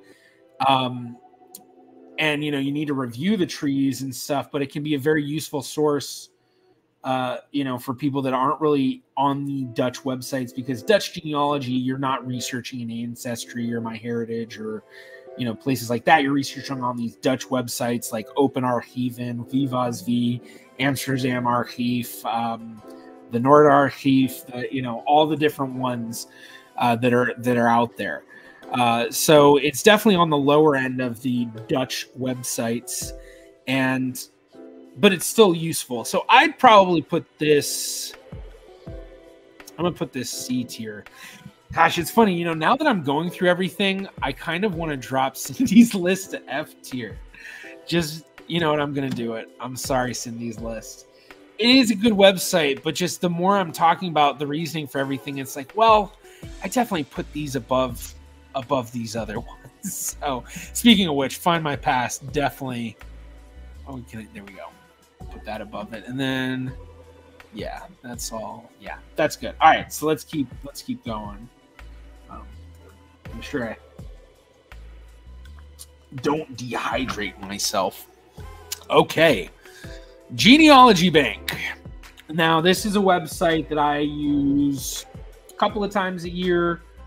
Not much. It does have some great newspaper databases that aren't available elsewhere. Personally, in the user friendliness of it, I kind of feel like it's somewhat clunky. It's not too difficult to search through, but it does feel kind of clunky. And kind of like Find My Past, it's one of those sites that they do have some unique stuff, but I constantly find that, and I guess this is kind of like American Ancestors too, that I find when I do searches on there, I will find a lot of stuff that I found elsewhere, but it'll be like a compilation of stuff that I found, one from this website, one from this website, one from this website. I don't know if they have a specific region of the US, or even if it's necessarily US based. I think it's mostly US based that they do, but yeah, I don't know. So for me, Genealogy Bank is going to be a D tier one. Getting texts. So let's see how everyone's doing. Check the chats and all of that. So, oh, my streaming number went down just a little bit from the last I looked. Nobody be leaving me in the middle of the stream. Come on, you got to stay the whole time. Catching up on everything. Yeah, Genealogy Online got absolutely purged. Almost everything was privated or deleted. Yeah, I mean, basically, I think that had to do with the whole, once the Ancestry did the deal with them, and a bunch of people were like, no. So, which is, I have found with a lot of the Dutch cousins that I've connected with and Dutch researchers that I've connected with, I guess not a lot of them, but I've found that there are some that are very oddly, overly private, in my opinion. You know, I mean, everyone's privacy, you know, do it how you choose, but yeah. All right, so let's keep going. I'm actually starting to get a roll here. I'm only at what, 2.5 hours. So I wonder if, yeah, I think I'll definitely end up getting to 3 hours, but I wonder if I'll get to 3.5. We'll see. All right, GeneaNet. GeneaNet, French-based website. They are mostly a family tree software hosting website. I don't think they have documents on the website. I think it's just family tree hosting. They did for a while have DNA testing as well, but they just announced recently, and I think someone was asking me about this earlier in the stream, that they're going to be taking down their DNA testing features. I think it was too much money for them, and yeah, so they're you know, kind of a niche website where it's, you know, family trees mostly from France, but a good amount of kind of, you know, Western and Central Europe are represented in the trees. But just like Genealogy Online that we mentioned, GeneaNet did a deal with Ancestry and maybe Family Search, but I think maybe it's just Ancestry, where their stuff is now searchable. So if you go on Ancestry, you look at your hints and stuff. If you have French ancestry, you may see stuff coming from GeneaNet trees. So GeneaNet, don't use it much. It is kind of a nice website. You know, I have used it over the years here and there. I'd probably say I use it maybe a couple of times a year. It's just, you know, most of the time when I'm on there, I usually am researching a family that ends up, you know, having some sort of French connection or something. So this one I think is going to fall D tier as well. Actually, yeah, I think that one's going to fall D tier. I think Genealogy Online has a bit more to offer than GeneaNet does. I could be wrong, just because both are websites that I use so rarely that, you know, things may have changed. So keep hearing GeneaNet. I get so many people telling me with my pronunciation of genealogy that, you know, I probably pronounce other stuff wrong. So I know, just guessing how my YouTube channel is named, I get people saying it all the time different ways. The two main ones being the way I pronounce it, GeneaVlogger, but then another one which I hear a lot of people saying GeneaVlogger, which is kind of funny to me because it kind of sounds like Genie, a vlogger. I know that's kind of stupid, but yeah. So I don't know, GeneaNet. I don't know. All right, so now Genie. Oh, where is this gonna go? I think pretty much everyone knows, for me, with how much I talk about it. Yeah, that's gonna be an S tier. How often do I use it? Every day, all the time. In terms of user friendliness, I will admit Genie is not necessarily the most user friendly. I think one of the big difficulties for a lot of people is just the fact that you know, they go on there and then they get confused about stuff by hitting a paywall or trying to use the search functions or, you know, different stuff like that. Genie does have a lot of free stuff to it, but there is, you know, the pro account that, you know, gives you more access and more ability to add stuff, which, you know, the way that the manager, I think he's the manager, I don't know exactly his title, but Mike Stengel, who runs Genie basically, which Genie is owned by MyHeritage for anyone who doesn't know. I think they basically call it like a sister company, but they own them. With what Mike Stengel says is that if you're on Genie and you keep hitting a paywall, then that probably means that you do need to pay for a membership, because then you're using Genie in a way that you need to be able to use it properly. You need to access that stuff. So it's like, you know, it's one of those things where it's like, I understand people hate paying for memberships. Paywalls are limiting, you know, especially for people that don't necessarily have a lot of disposable income. It's like, you know, how important is learning your family history to you? And especially with Genie being a largely family tree hosting software. Granted, I think it's one of the best. It's something that, isn't really as worthwhile for people when they can build their trees elsewhere for free, and even a collaborative tree for free on Family Search or WikiTree. So, I understand a lot of this stuff with that.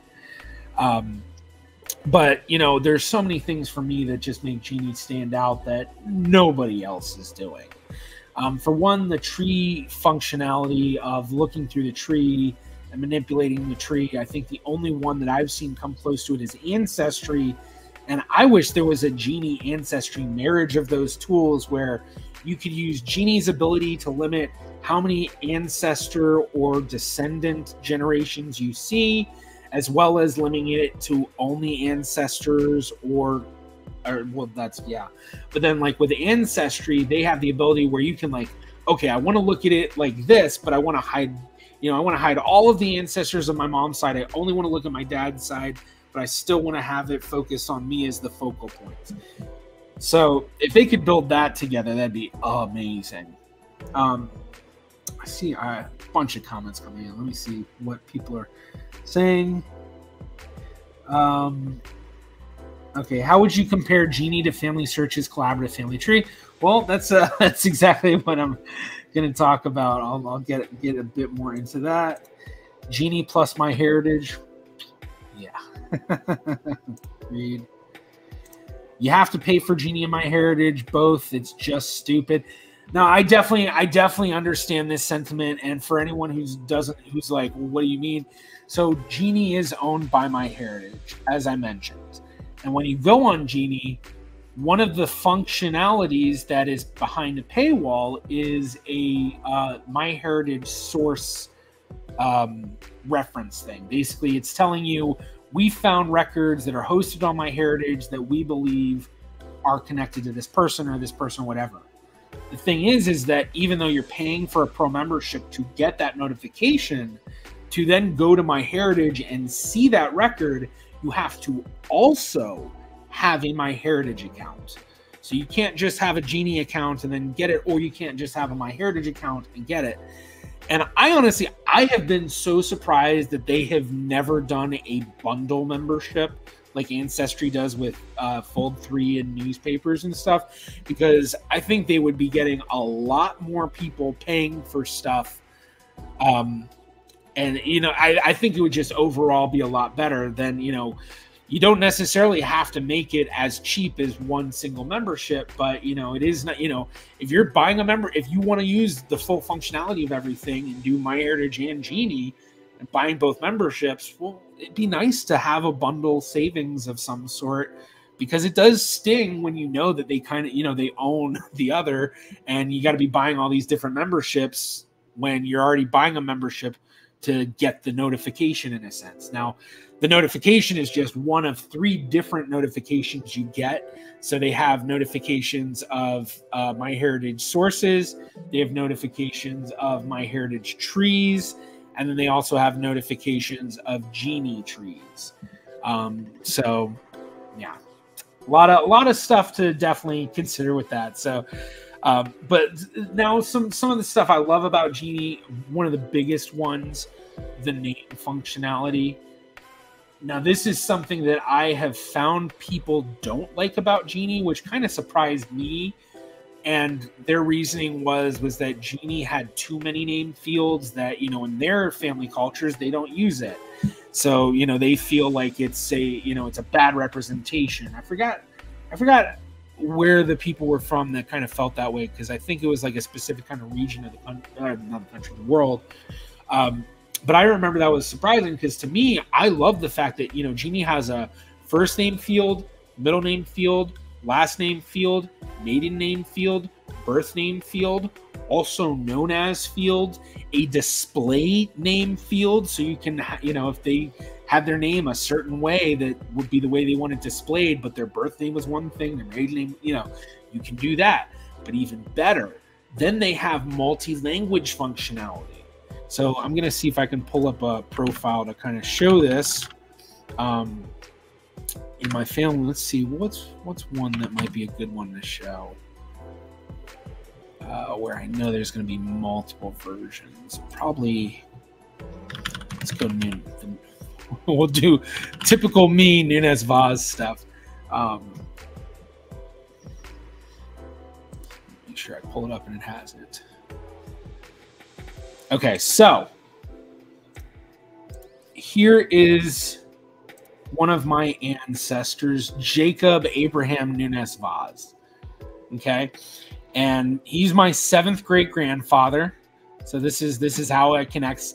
And this is one of the other things I absolutely love about Genie, and one of the things that almost no one has, although WikiTree I think does have something like this now, is a find a relationship path. So not only how you're related, your closest related blood, but if I did show me, which I'm not because I don't want to accidentally show private names that shouldn't be private, because I am a curator, and curators get special access to everything. But it gives you the ability to see really distant relationships, or what I call Spaceballs relationship, with a shout out to my cousin and genealogist Steve Jaron, who is the person who coined that term for this. I mean, I guess technically, yeah. But the Spaceballs relationship is when it's, my first cousin's husband's great aunt's second cousin's husband's great nephew. Just like this crazy, like, whoa, whoa, whoa, whoa, whoa, sort of thing. But the main reason that I showed you all this is the names here. So here, look, we have Jacob Abraham Nunes Vaz. Then we have his birth name, which was the Italian spelling of it when he was in Italy. Then we have his Dutch name, and notice that it's pretty much the same. It's just Nunes Vaz, V-A-A-S. And then Yaakov ben Abraham Nunes Vaz. So that's his, actually here, let's make sure that you all can see it. So, we have the different names. And then if we go in and edit the profile and look at our names, so this is how it works. So look, so we have title. So, doctor, whatever. But, as they say, use it for, actual honorifics, not just Mr. or Mrs. courtesy titles. Then you have your middle name, or your first name, your middle name, your last name, suffix, your birth surname, the display name. So here I have 11. That's part of the Nunes Vaz numbering, family numbering system I have. And then also known as, so here we have the transcribed version of his his Hebrew name. But then here, okay, so we have all of these languages.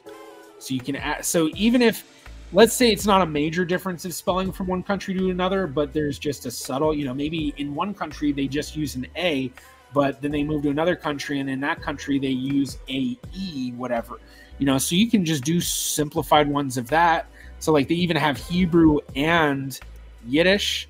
They have Ukrainian and Russian and Belarusian and, other. So there's a lot that you can really specify. And that's one of the reasons for me, Genie is like one of the best. One of the best. Let's get this screen back to normal size. Actually. And if anyone wonders why it looks like I'm scrolling so like chaotically sometimes, the scroll wheel on my mouse broke, and I just ordered a new mouse today. Thank you, Black Friday deals. So yeah, so okay, so that's one of the things that I absolutely love about Genie. Now in terms of some other stuff to mention, just because I absolutely love Genie, I need to, the projects function that they have, I don't really know of any other websites that do something like this. If anyone does, let me know. But basically you can create projects, which then you invite other people to, you can add different profiles to, you can add all sorts of information. So like here, the Nunes Vaz family one that I created, I have all this information. I break down the families. You can link to the different people in the trees, so like, here's the Italian Dr. Abram Nunes Vaz, and, just all sorts of stuff. And then on top of the projects, they also have, you can add all sorts of media, but then also you can add in documents if it's not a JPEG.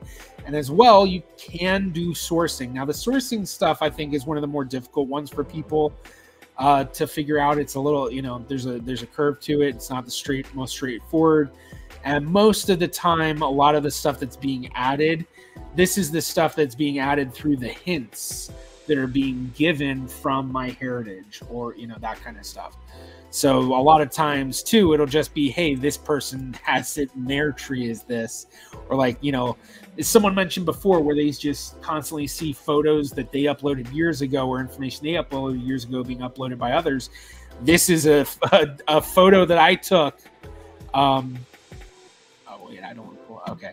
But this is a photo that I took of a printout that my uncle gave me of a marriage bond, basically an announcement that a marriage is going to happen for my my seventh great grandfather, Jacob Nunez Vaz. And I took that photo in 2009, I want to say. I was a senior in college, sitting in my living room taking that photo, and now I see it everywhere.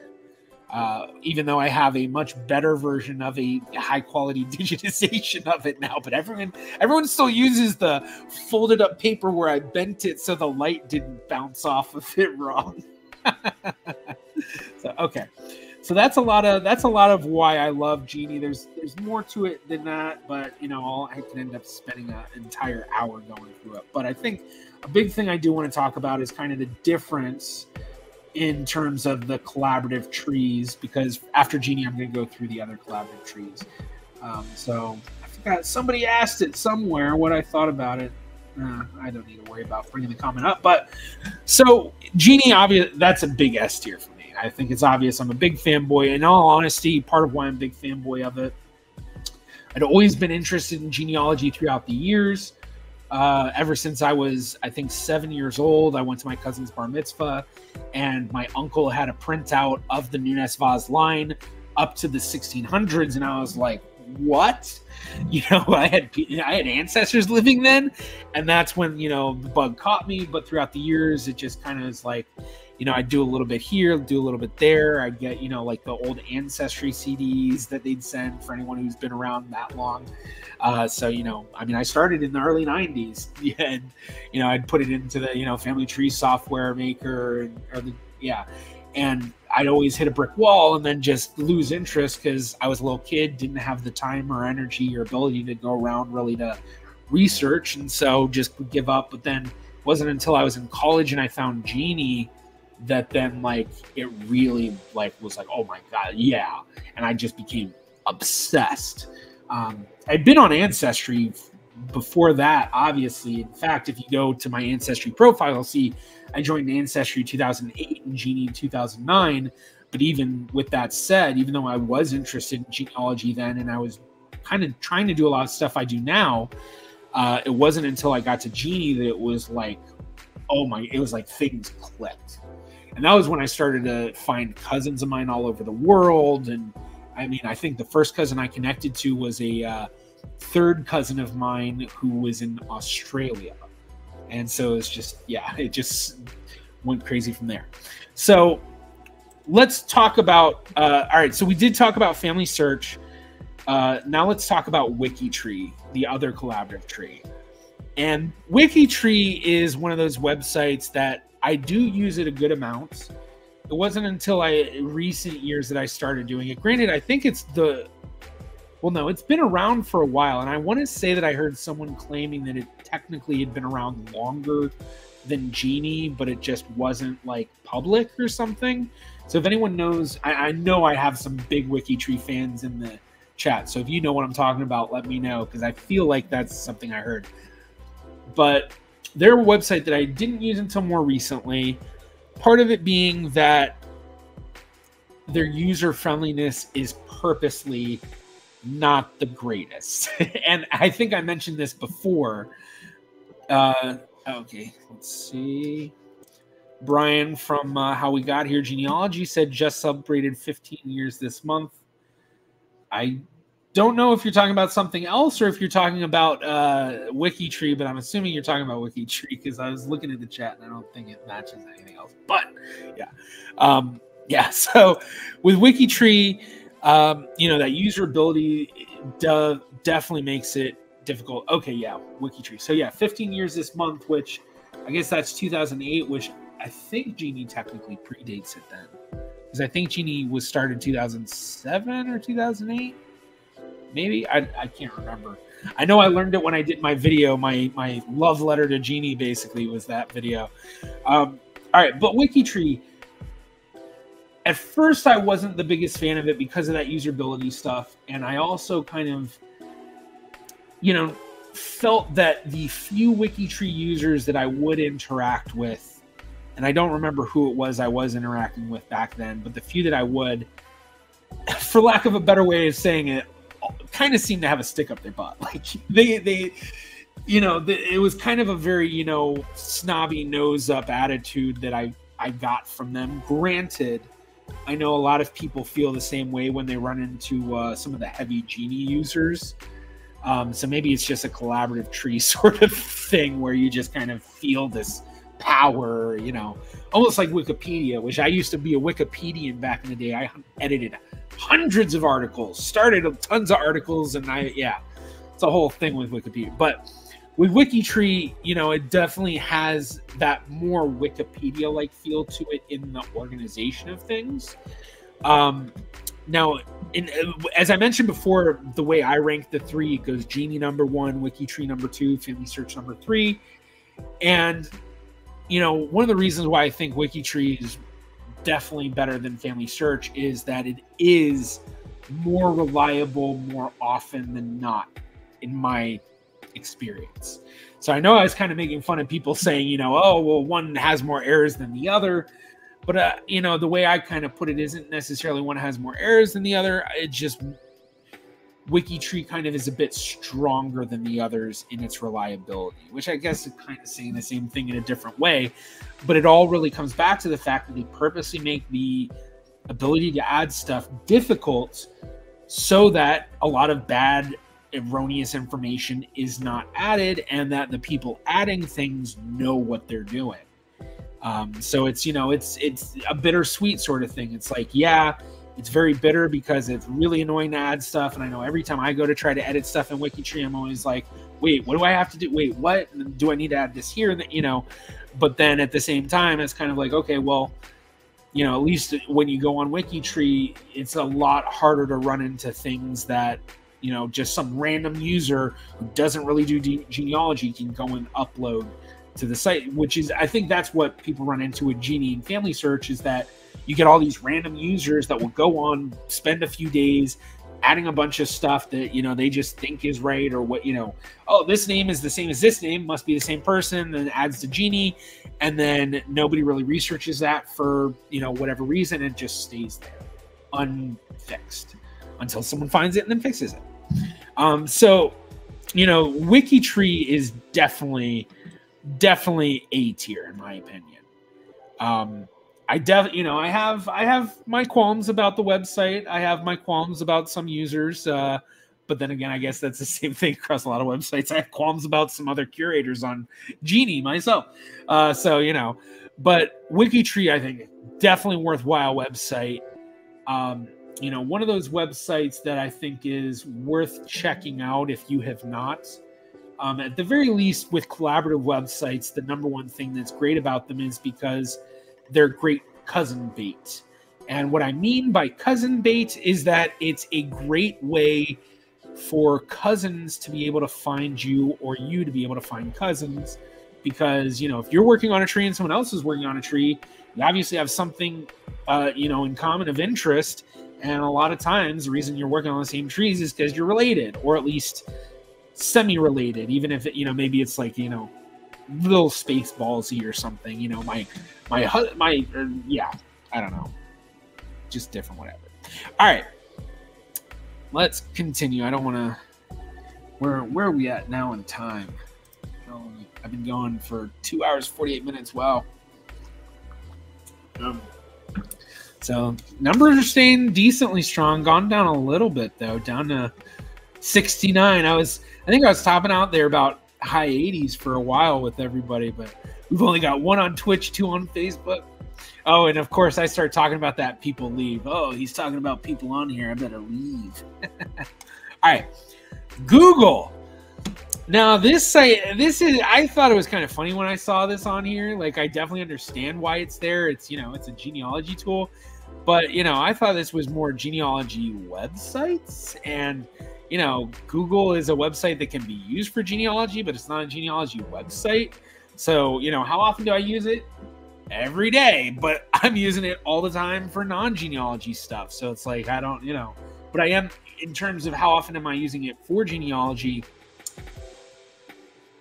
couple of times a week at least, probably. I mean, it's, I have a whole video about how one of my Google searches allowed me to find an entirely new family side of my family. Granted, I probably would have found it eventually through other means, but yeah, so it is a great website, but genealogy wise, but then how useful is it truly for genealogy? I mean, it's okay, it's just it's a research medium sort of thing. So it's like, it's funny. It's like I almost want to put it in F tier because it's not a genealogy website, but I do use it a lot, even when just thinking of it in genealogy. So yeah, I'll do you know what? I am going to do an F tier. It's not a genealogy website. I'm sorry. It's not. Deal with it.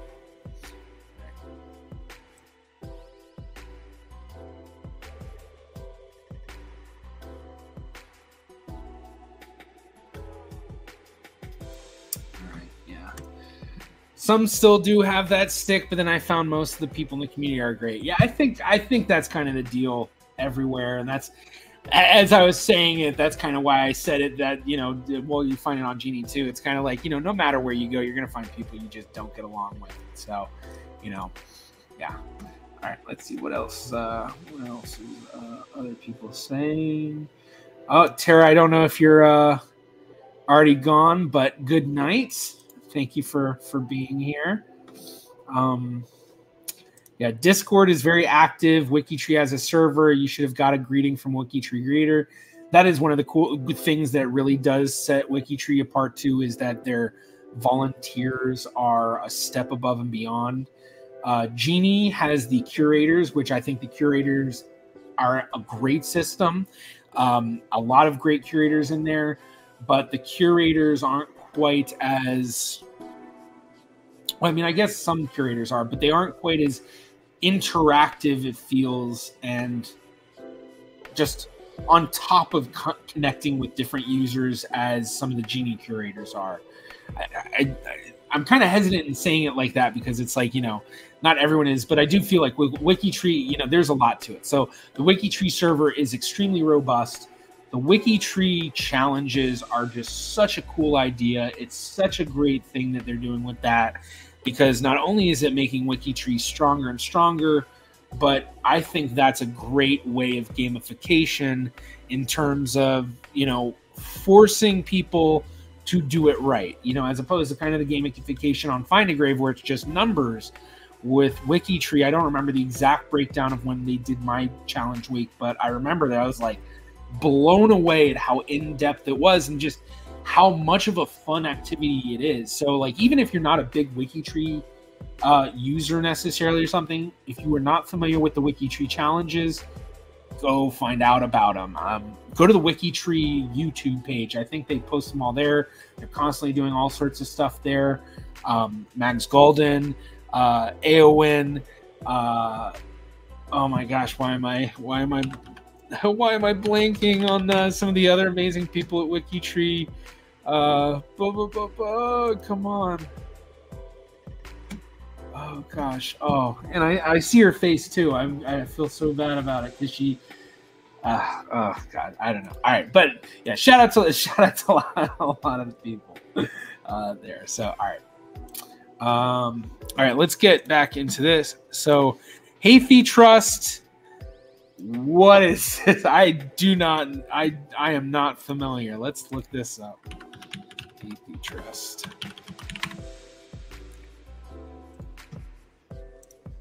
Interesting.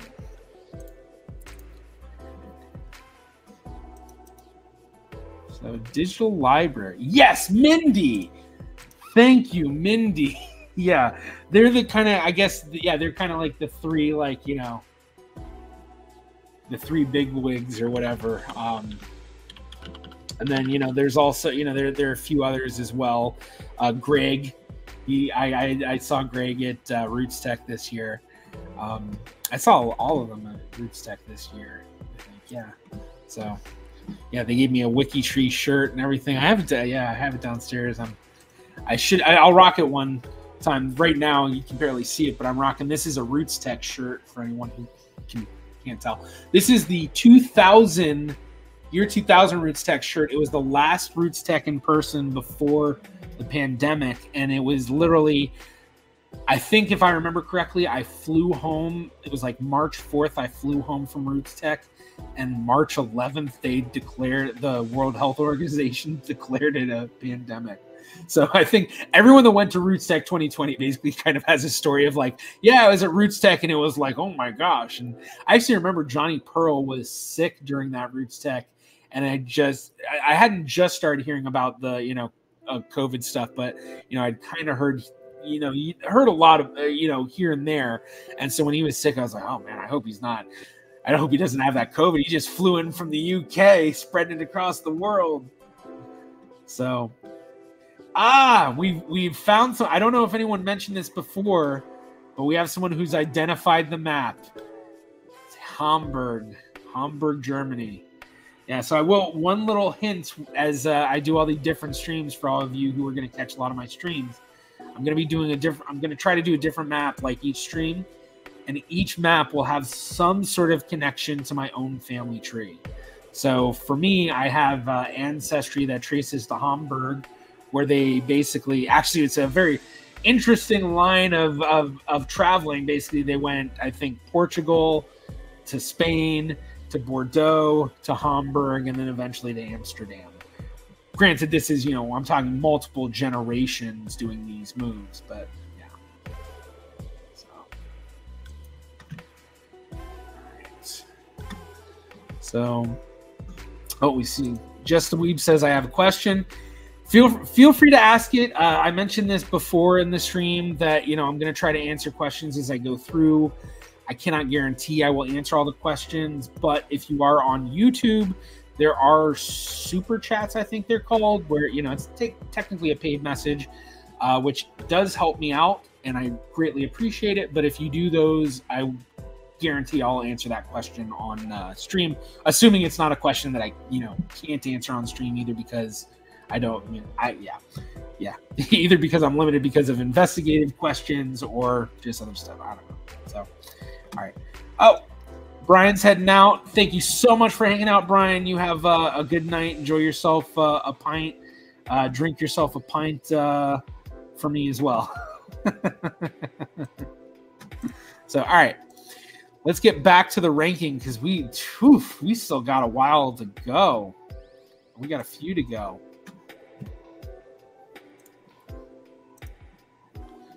So, all right. So we just looked up Hathi Trust, which I guess was a lot. I didn't even actually really. I just saw it was like a book digital library. Okay. So yeah, interesting. I've never used it. I don't even know if I'm pronouncing it right. Hathi Trust. If anyone has, let me know. But yeah, what even is this? I didn't know until I just Googled it. All right. Digital Brazil. I have never used this website. I've heard of it, but I've never really done any serious research in Brazil. The only that I have is the community of Recife, Brazil, in the 17th century, which was a very short period, and pretty much all those records are held by the Dutch. So, you know, I access the records for that stuff through Dutch archive websites. Heritage Quest. Now, I have used Heritage Quest like here and there over the years. I always think of Heritage Quest as like the library software thing. I know there's a lot more to it, but I've used it very little. I do remember the few times I did use it, it felt very clunky, very difficult to use. Hopefully I'm not mixing this up with something else that's like named Quest, but I'm pretty sure this is what I'm thinking of. And you know, it had a good amount of stuff, but I think especially when I was using it, I was focused on just my family tree stuff and maybe like other Jewish trees, and it didn't have much there for it. So it's been a while since I've used it. So I honestly, I'll probably put this on F tier. Yeah, I think that's good. And then Internet Archive, another website that's not really a genealogy website, just more of a website that kind of has a lot of genealogy uses to it, sort of. But I mean, this is one that I feel like I've never really used for genealogy, really.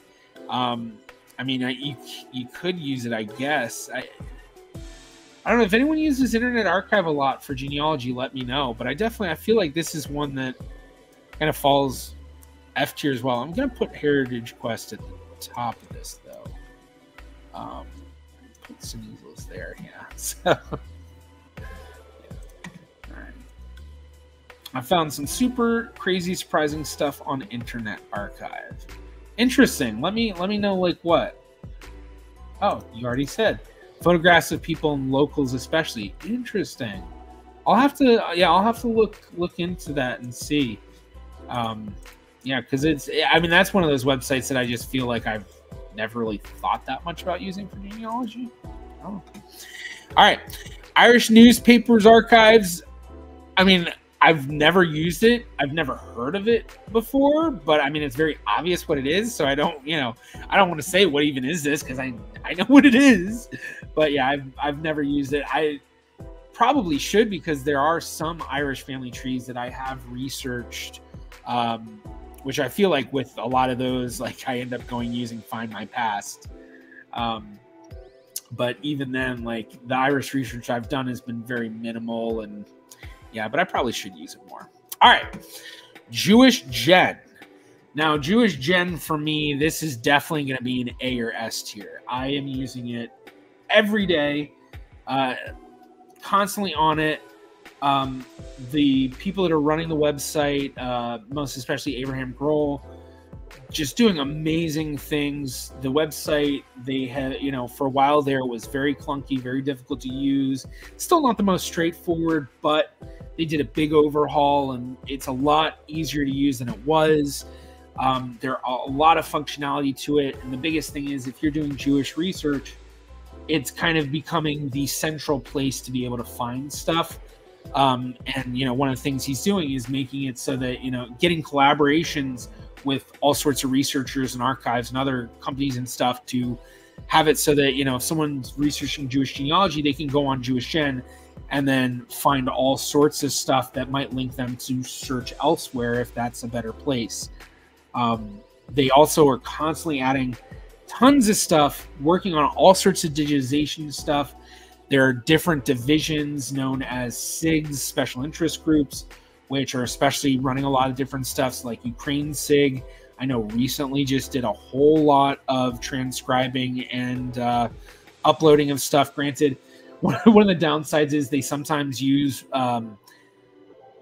third-party translation and transcription groups, which will be like, I think for the recent one, they used a group from India, which then causes issues in the transcriptions because, not only are you dealing with someone who their main language is something completely different than the one language that they're translating and yeah, it's very complicated, dealing with that kind of stuff, transcribing from Hebrew to, English or, American, or not American letters, but, Roman letters.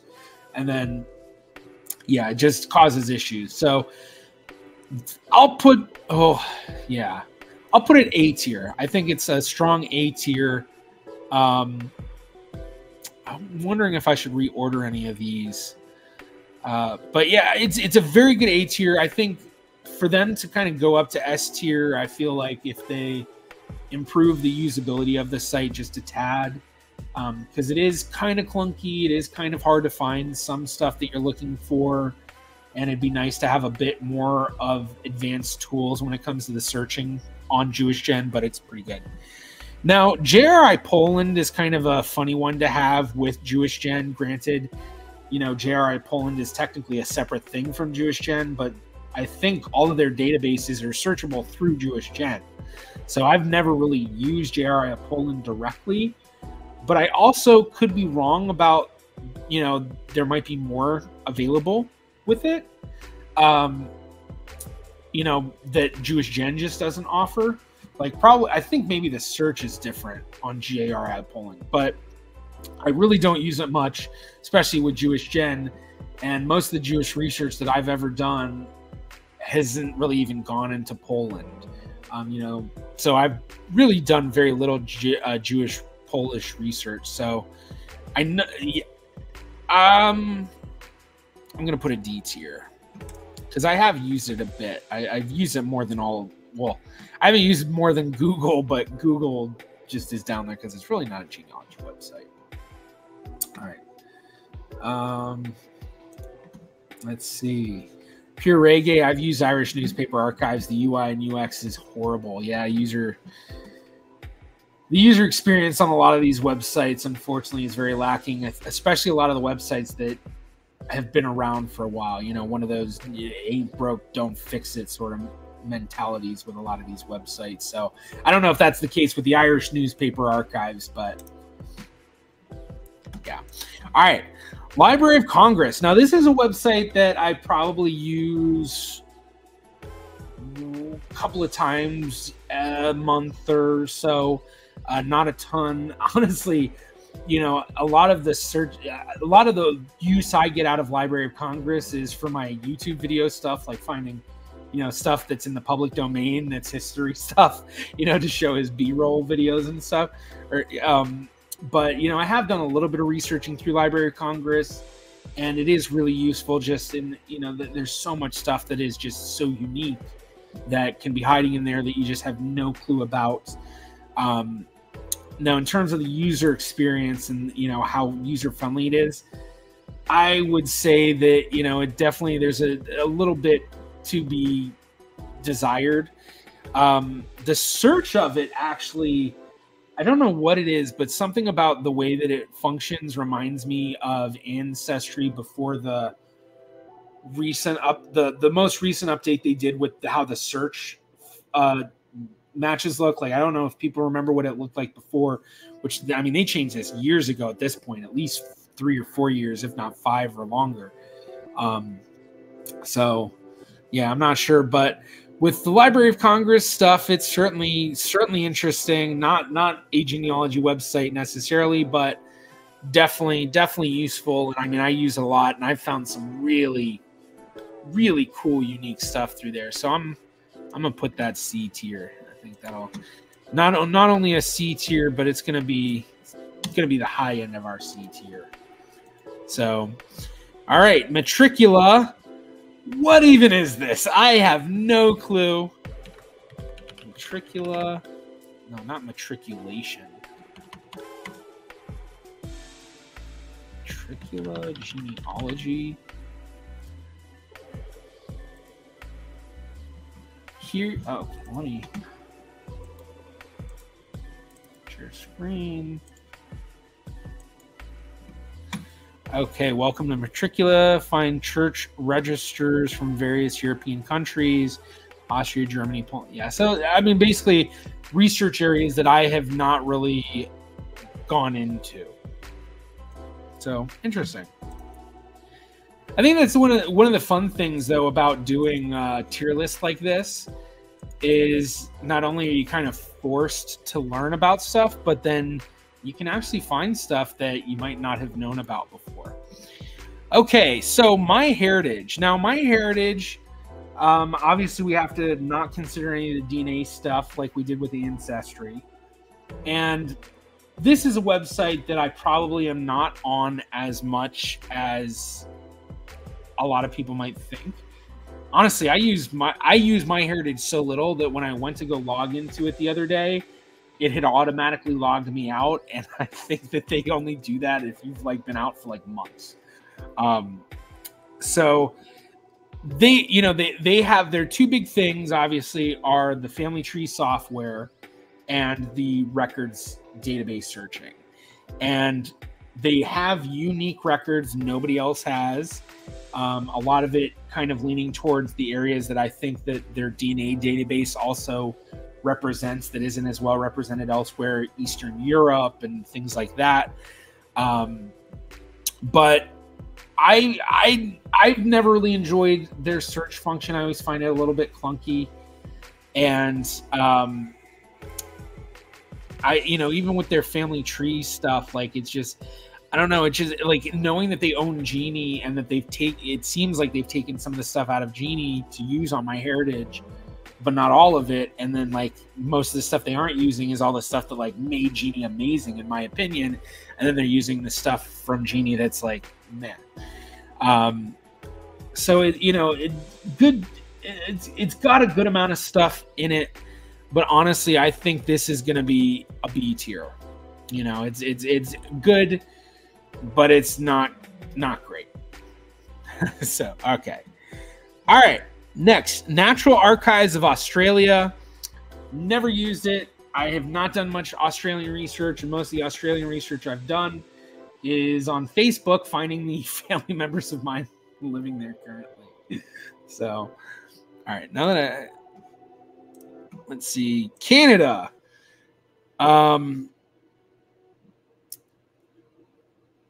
Wait, what is I don't know what this website is. Obviously, it's Canadian Records. Is it just called Canada, or is it something else and they don't put the name in there? Like, what is it? And of course, I get to this one right after Brian from How We Got Here leaves, because he might know. But does anyone know? I'm guessing that. All right, let's see. Maybe I can find it. Canada Genealogy. See if I can find that. What looked like some sort of a maple leaf something. Talk about a bad way to have your company name, though. Does anyone know? Like, scrolling through images and stuff right now, seeing if I can find that logo. I don't know. Look at anyone in chat say anything. No one knows. Or at least no one said anything about it. So, yeah. What even is this? I have not done a lot of Canadian research, except for the research that I did on Matt Baker. That was the most in-depth I've ever done in genealogy research. Now, I have done research. Wait, Canadian genealogy. I have the research in Matt Baker was the useful charts. Matt Baker was the most I've done in Canadian genealogy research, but I have done Canadian other research into genealogy connected to Canada. But I definitely never use that website. And part of me is kind of wondering, is that supposed to be like Ancestry Canada? But I don't think it is, because I feel like Ancestry Canada probably just says Ancestry and then Canada underneath it. Okay. All right, let's get back. All right, so Newspaper Archive. Now, this is, I know what it is. It's a website I've known about, and I think I've gone on there once or twice, but I really don't remember it that well. I'm actually gonna Newspaper Archive. If I remember correctly, this is the one that I think it felt like it just cost too much for what you got.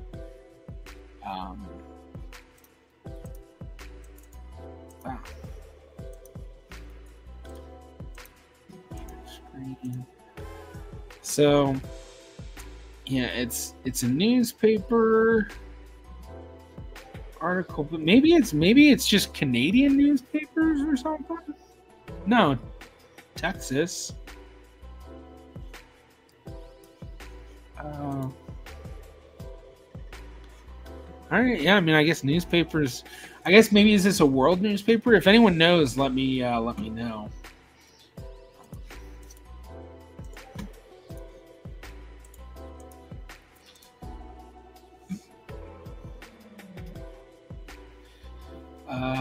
Am I related to Curiel family too? I don't know. maybe I'd have to look back through my ancestry and see if I have a Curiel family in my ancestry, because my Sephardi tree, I mean, it opens up to where I have, you know, thousands of known ancestors with Spanish and Portuguese surnames. So, but I don't, maybe not, because I don't remember.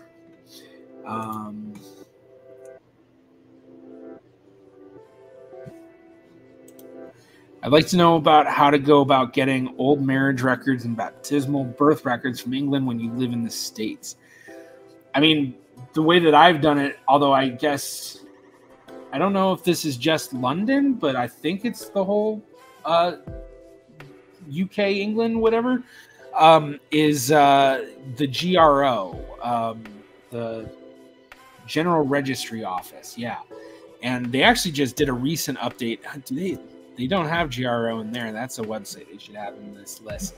But that's a real difficult website. That website, GRO, would be like D tier for sure. But yeah, if you do the GRO website, the General Register Office,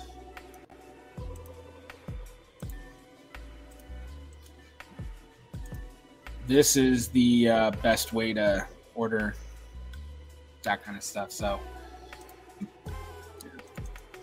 all right, let's get back to the ranking.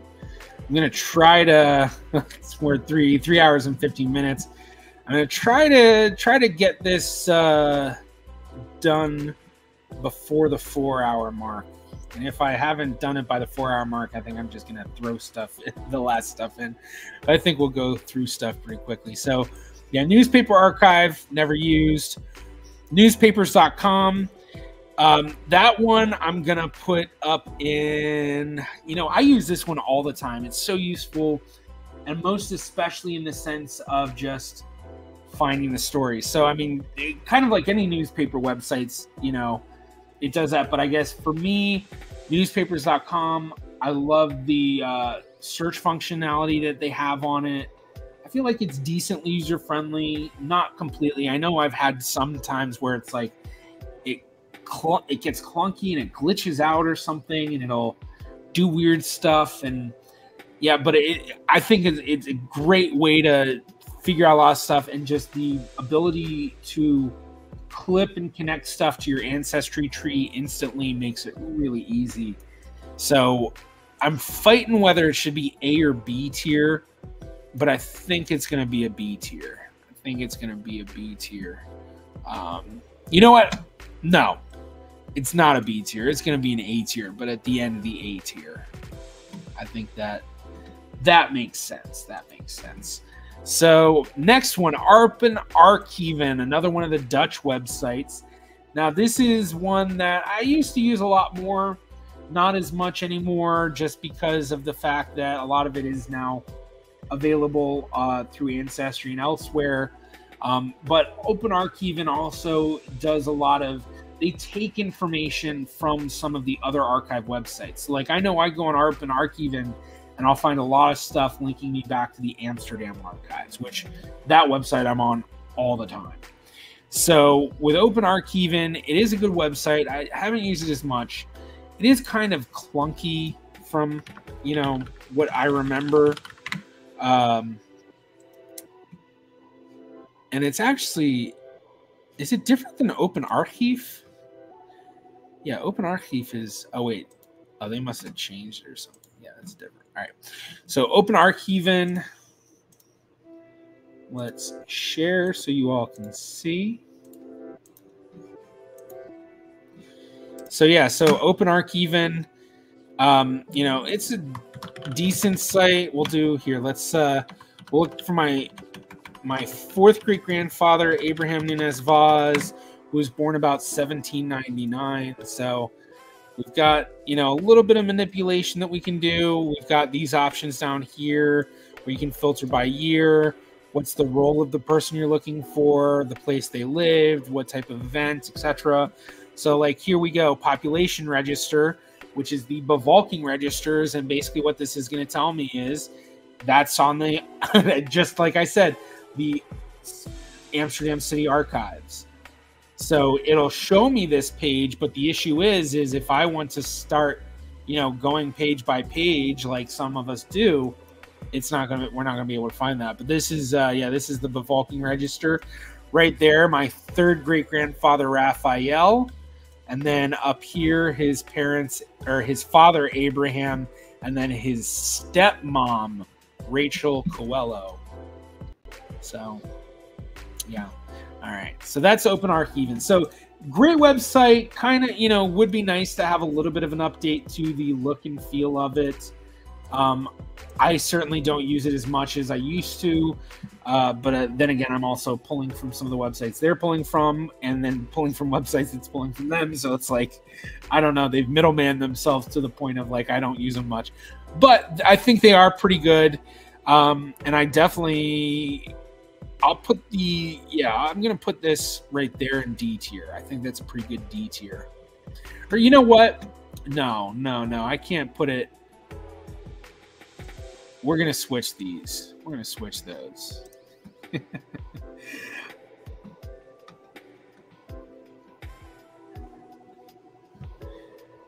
Okay, so, all right. Let's... I need to close this out. Close this out. All right. Let's see what's chat. What's chat up to? Wow, you guys messaged a lot since I last looked. Okay, DNA website, Illustrative DNA. I feel like I've heard of it, but I haven't used it. So I'll look into that. Illustrative DNA. Huh. Interesting. Yeah, I'll look into that. Yeah, I have not heard of it. Another website that claims to have the largest database of this and that and whatever. Let's see what services they offer. Oh yeah, and don't want to leave you all out in the cold. Let's make sure that you can see this. Illustrative DNA. Obviously a UK-based website, and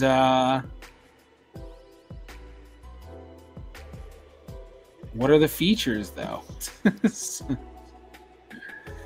I mean, the biggest thing for me with these DNA websites is there a genealogical usefulness to it?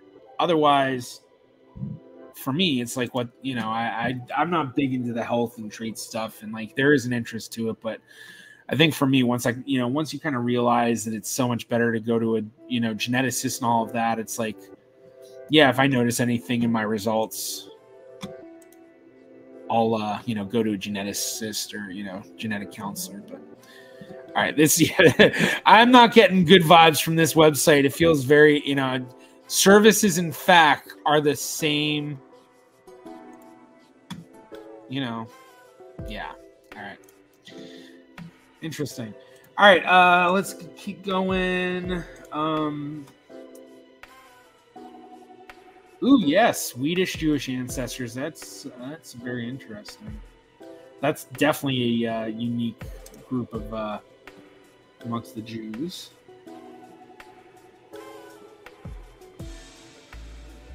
Now, this question, getting baptismal birth records from Slovakia, not sure.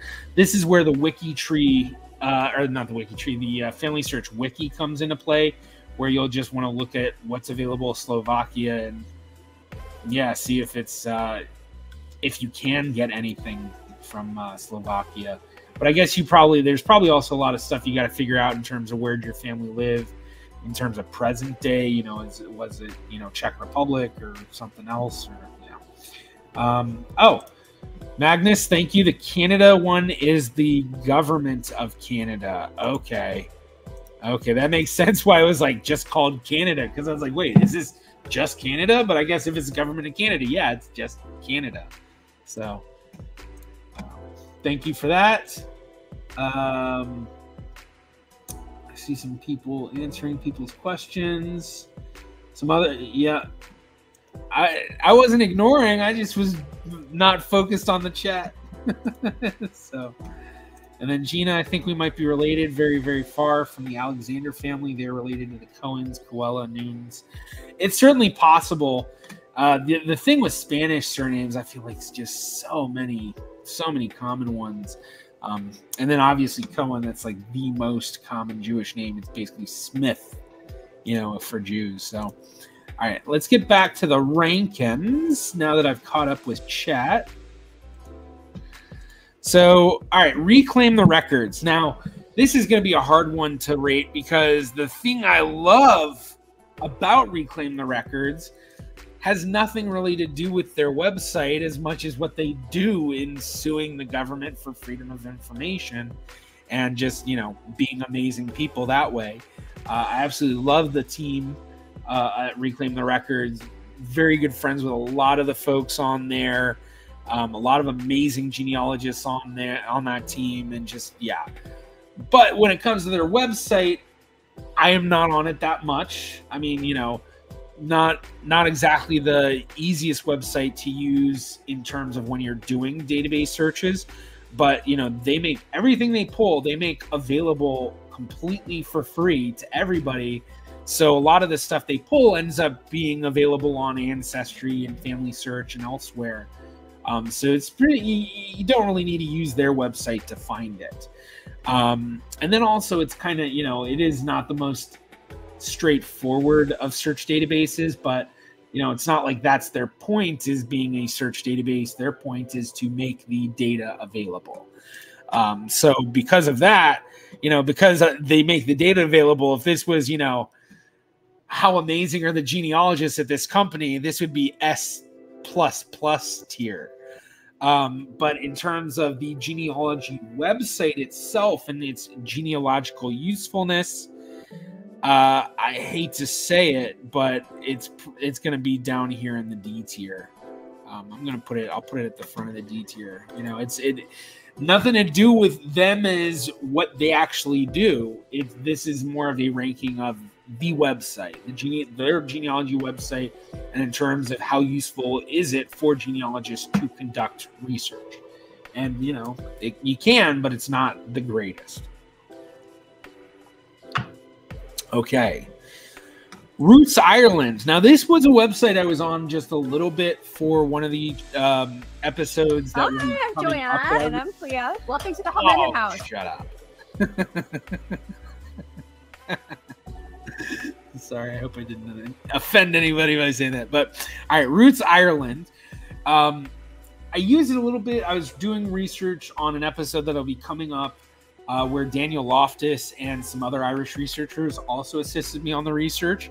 And I don't really remember much of it. I remember going to it, kind of looking through it, and then that was kind of about it.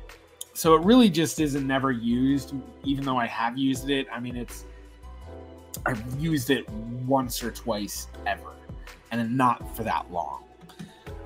Scotland's people, I understand what it is. It's definitely Scottish ancestry. Never used it. And then this looks like it's some sort of Polish, Czech area, sort of, Central European thing.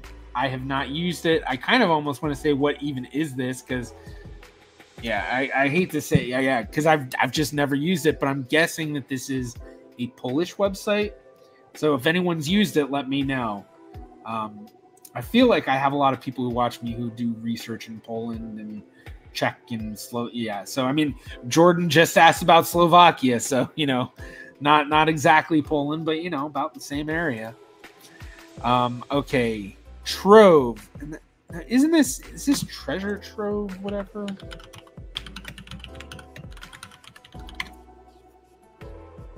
Maybe I'm thinking of something else, because I am not familiar with this website either. Trove Genealogy. National Library of Australia. That's why I had never heard of it. So yeah, that's whoops. So I'm gonna put what even is this, because I had to Google it to figure it out, and I had no clue.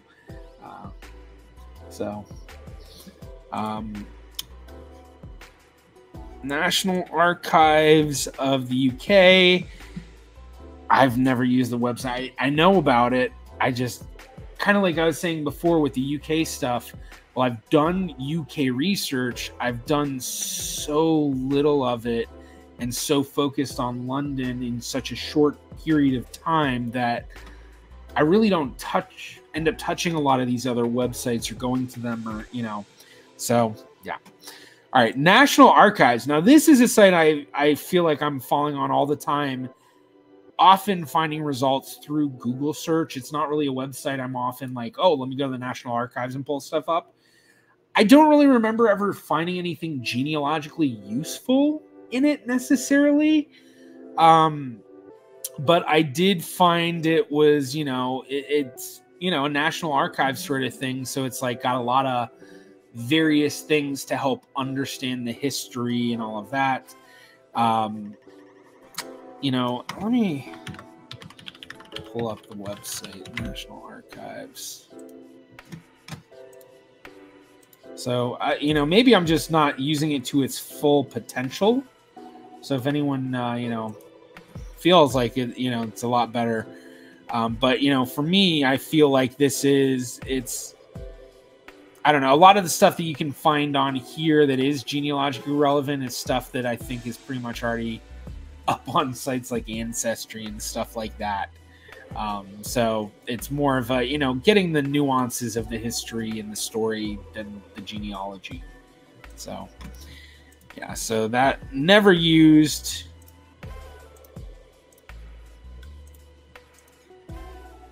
All right, we're down to, or wait, no, not never used. What am I talking about? That one, National Archives. I'm going to put it at the end of the D tier. Okay, the US Gen Web Project. Now, if this is the site I'm thinking of, this is one that looks like it's straight out of the 90s. Maybe they updated it, though. Gen. Keeping free genealogy on the internet. I don't know if this is if it was the website I was thinking of, they have definitely upgraded. But no, free genealogy for 25 years. It must be the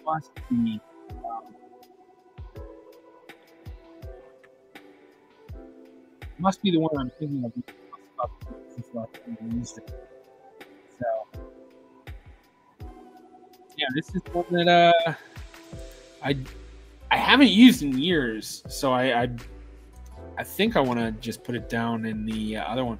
But if I remember correctly, this was one of those sites that was around the time when genealogy forums were the big thing.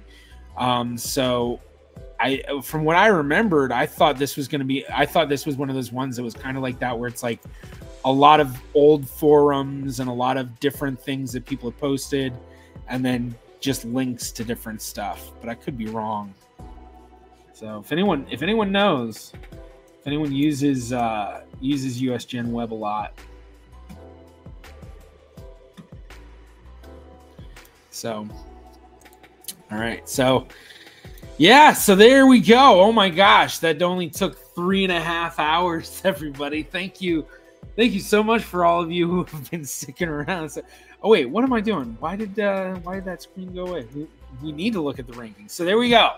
Okay, so that's the final ranking. So, I mean, it definitely makes sense because it's like as I go through and look at it, it's like, yeah, use it all the time, use it all the time, use it all the time, use it all the time, all the time, all the time, all the time, all the time, all the time. A good bit. Yeah, from time to time, a little bit here and there. Not much, not really at all, sort of, except for Google. And then, yeah, so, yeah, woo, yeah, yes, Maven, this was a marathon stream, so. Also, it has US Gen Web, but not Canada Gen Web. Yeah, I don't know if they have a Canada Gen Web. So, let's see. When will you do another Answer Your Reddit questions? So I have been trying to figure out a plan of what I want to do. And one of the things I want to do with streaming is I figure if I start setting certain times a week that I do stuff, that's best for me, just to kind of keep myself in check. Because otherwise, if I don't plan stuff, I might be like, I'll just do it next week. Which is unfortunately one of the things that happens or has happened over the past year with a lot of my videos is, I'll get to it next week. I'll get to it next week. I'm too busy. And the next thing I know, it's like months past. So what I've been thinking for a schedule of things is I've been considering doing a stream every Friday at this time, 2 o'clock. And what it would be is 1 week would be a stream on the main channel. The next week would be a stream on the reaction channel, which would be one of the Reddit question video or live streams. So that's kind of what I'm thinking is like every other week. That way for me, it's not like every week I'm just doing the same thing. And then also, for these main streams, I'll be doing all sorts of various stuff. Like one of the things I want to do for the main stream, and I've mentioned this before, is building family trees for famous historical figures from scratch. So basically just starting with, the basic information about them and then going and pulling up the records and looking up the records on screen and all of that fun stuff. And then beyond that, I will be doing a lot of gaming streams, which would just be random. And then I've been also thinking I'll probably do other types of streams on this main channel and on the reaction channel at different times, maybe like kind of special events. So, every Friday at 2 p.m. this time. Just the reason why I decided that for Friday, 2 p.m., it seemed to be the one that just worked best for most people. So, most people in the US, if they are, working, at least it's kind of middle of the day. A lot of the people in Europe, you're looking at night. And then for everyone in kind of Australia, New Zealand, and out, eastern part of the hemisphere, it is early morning for you, but it's at least not so early that it's like completely unreasonable. But I'll be changing times up and stuff. So yeah, so next Friday, hopefully, you'll see me. Basically, I'll be putting out the stream announcements like I have, where I put up the stream so it shows you this is coming up. So let's see what other people say. Okay, thank you very much, Sajuka. I don't know if I'm saying that right. Had a great time listening to the stream and playing cities at the same time. Jared, I blame you for this. Oh my gosh, as soon as I finish this stream, I'm going to be walking my dogs, eating myself dinner, and then probably playing Cities Skylines most of the rest of the night. I have been obsessed with that game since I got it the other day. And yeah, I'm guessing the majority of my streams on the gaming channel will be Cities Skylines. So yeah, that was a lot of fun. The stream with building the family tree would be really cool. Yeah, one thing I'm thinking I might do too is I might do polls as well. So it'd be, historical figure family tree building, and you won't know who I'm building until we get to the stream, because I'll poll the chat. So yeah, Highlander, thank you very much, and once again, thank you very much for becoming a member today. Appreciate that. You won't be able to see your name coming up in the next video on Monday, the NFKRZ reaction, but you'll see it in the other upcoming videos. So yeah, and that's one of the other benefits. If anyone wants to become a YouTube member or a Patreon patron, which helps me out greatly, especially now that this is how I make my income. If you do that, help support me, but you also get all sorts of access to stuff. And one of those things is I give you a shout out at the end of my videos. Well, I don't do a shout out, but you end up on the screen. So,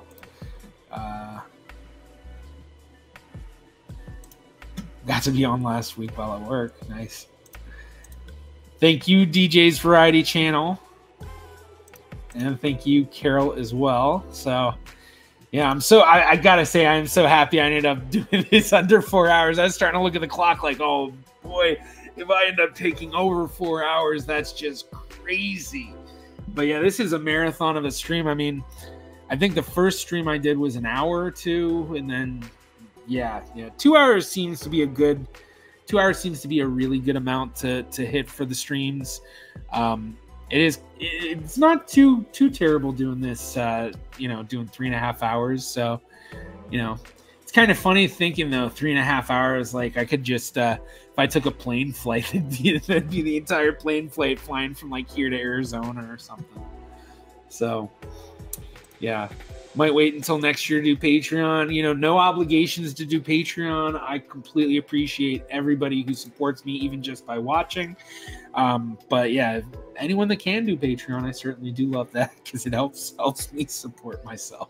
So, yeah. So this is the final ranking. I think I'm gonna snapshot this and I'll be posting it on Twitter and Instagram and stuff. So, you know, let me know yours, and especially on Twitter. For everyone on Twitter, when I post mine, be sure to either quote tweet or reply and post your tier rankings as well. I think that'd be a lot of fun to be able to see. So, you know, once again, I really appreciate everybody being here. For everybody that is on, you know, Twitch or Facebook or YouTube or wherever you are, be sure to follow, like, subscribe, or whatever it is that you do. And if you're on any of those other platforms as well, if you can do that as well, that'll help me out a lot. But yeah, this was absolutely amazing, and I had an absolutely great time. So once again, thank you all very much. I feel like I'm seeing the numbers starting to go back up now that I'm saying my goodbyes. So yeah, just over 3 hours and 40 minutes. So awesome. Be sure to keep an eye out. Monday, I'll have the next reaction coming up to NFKRZ, and you'll all be able to see the new background. So very cool. So I'm Jarrett Ross, the GeneaVlogger. I'm out.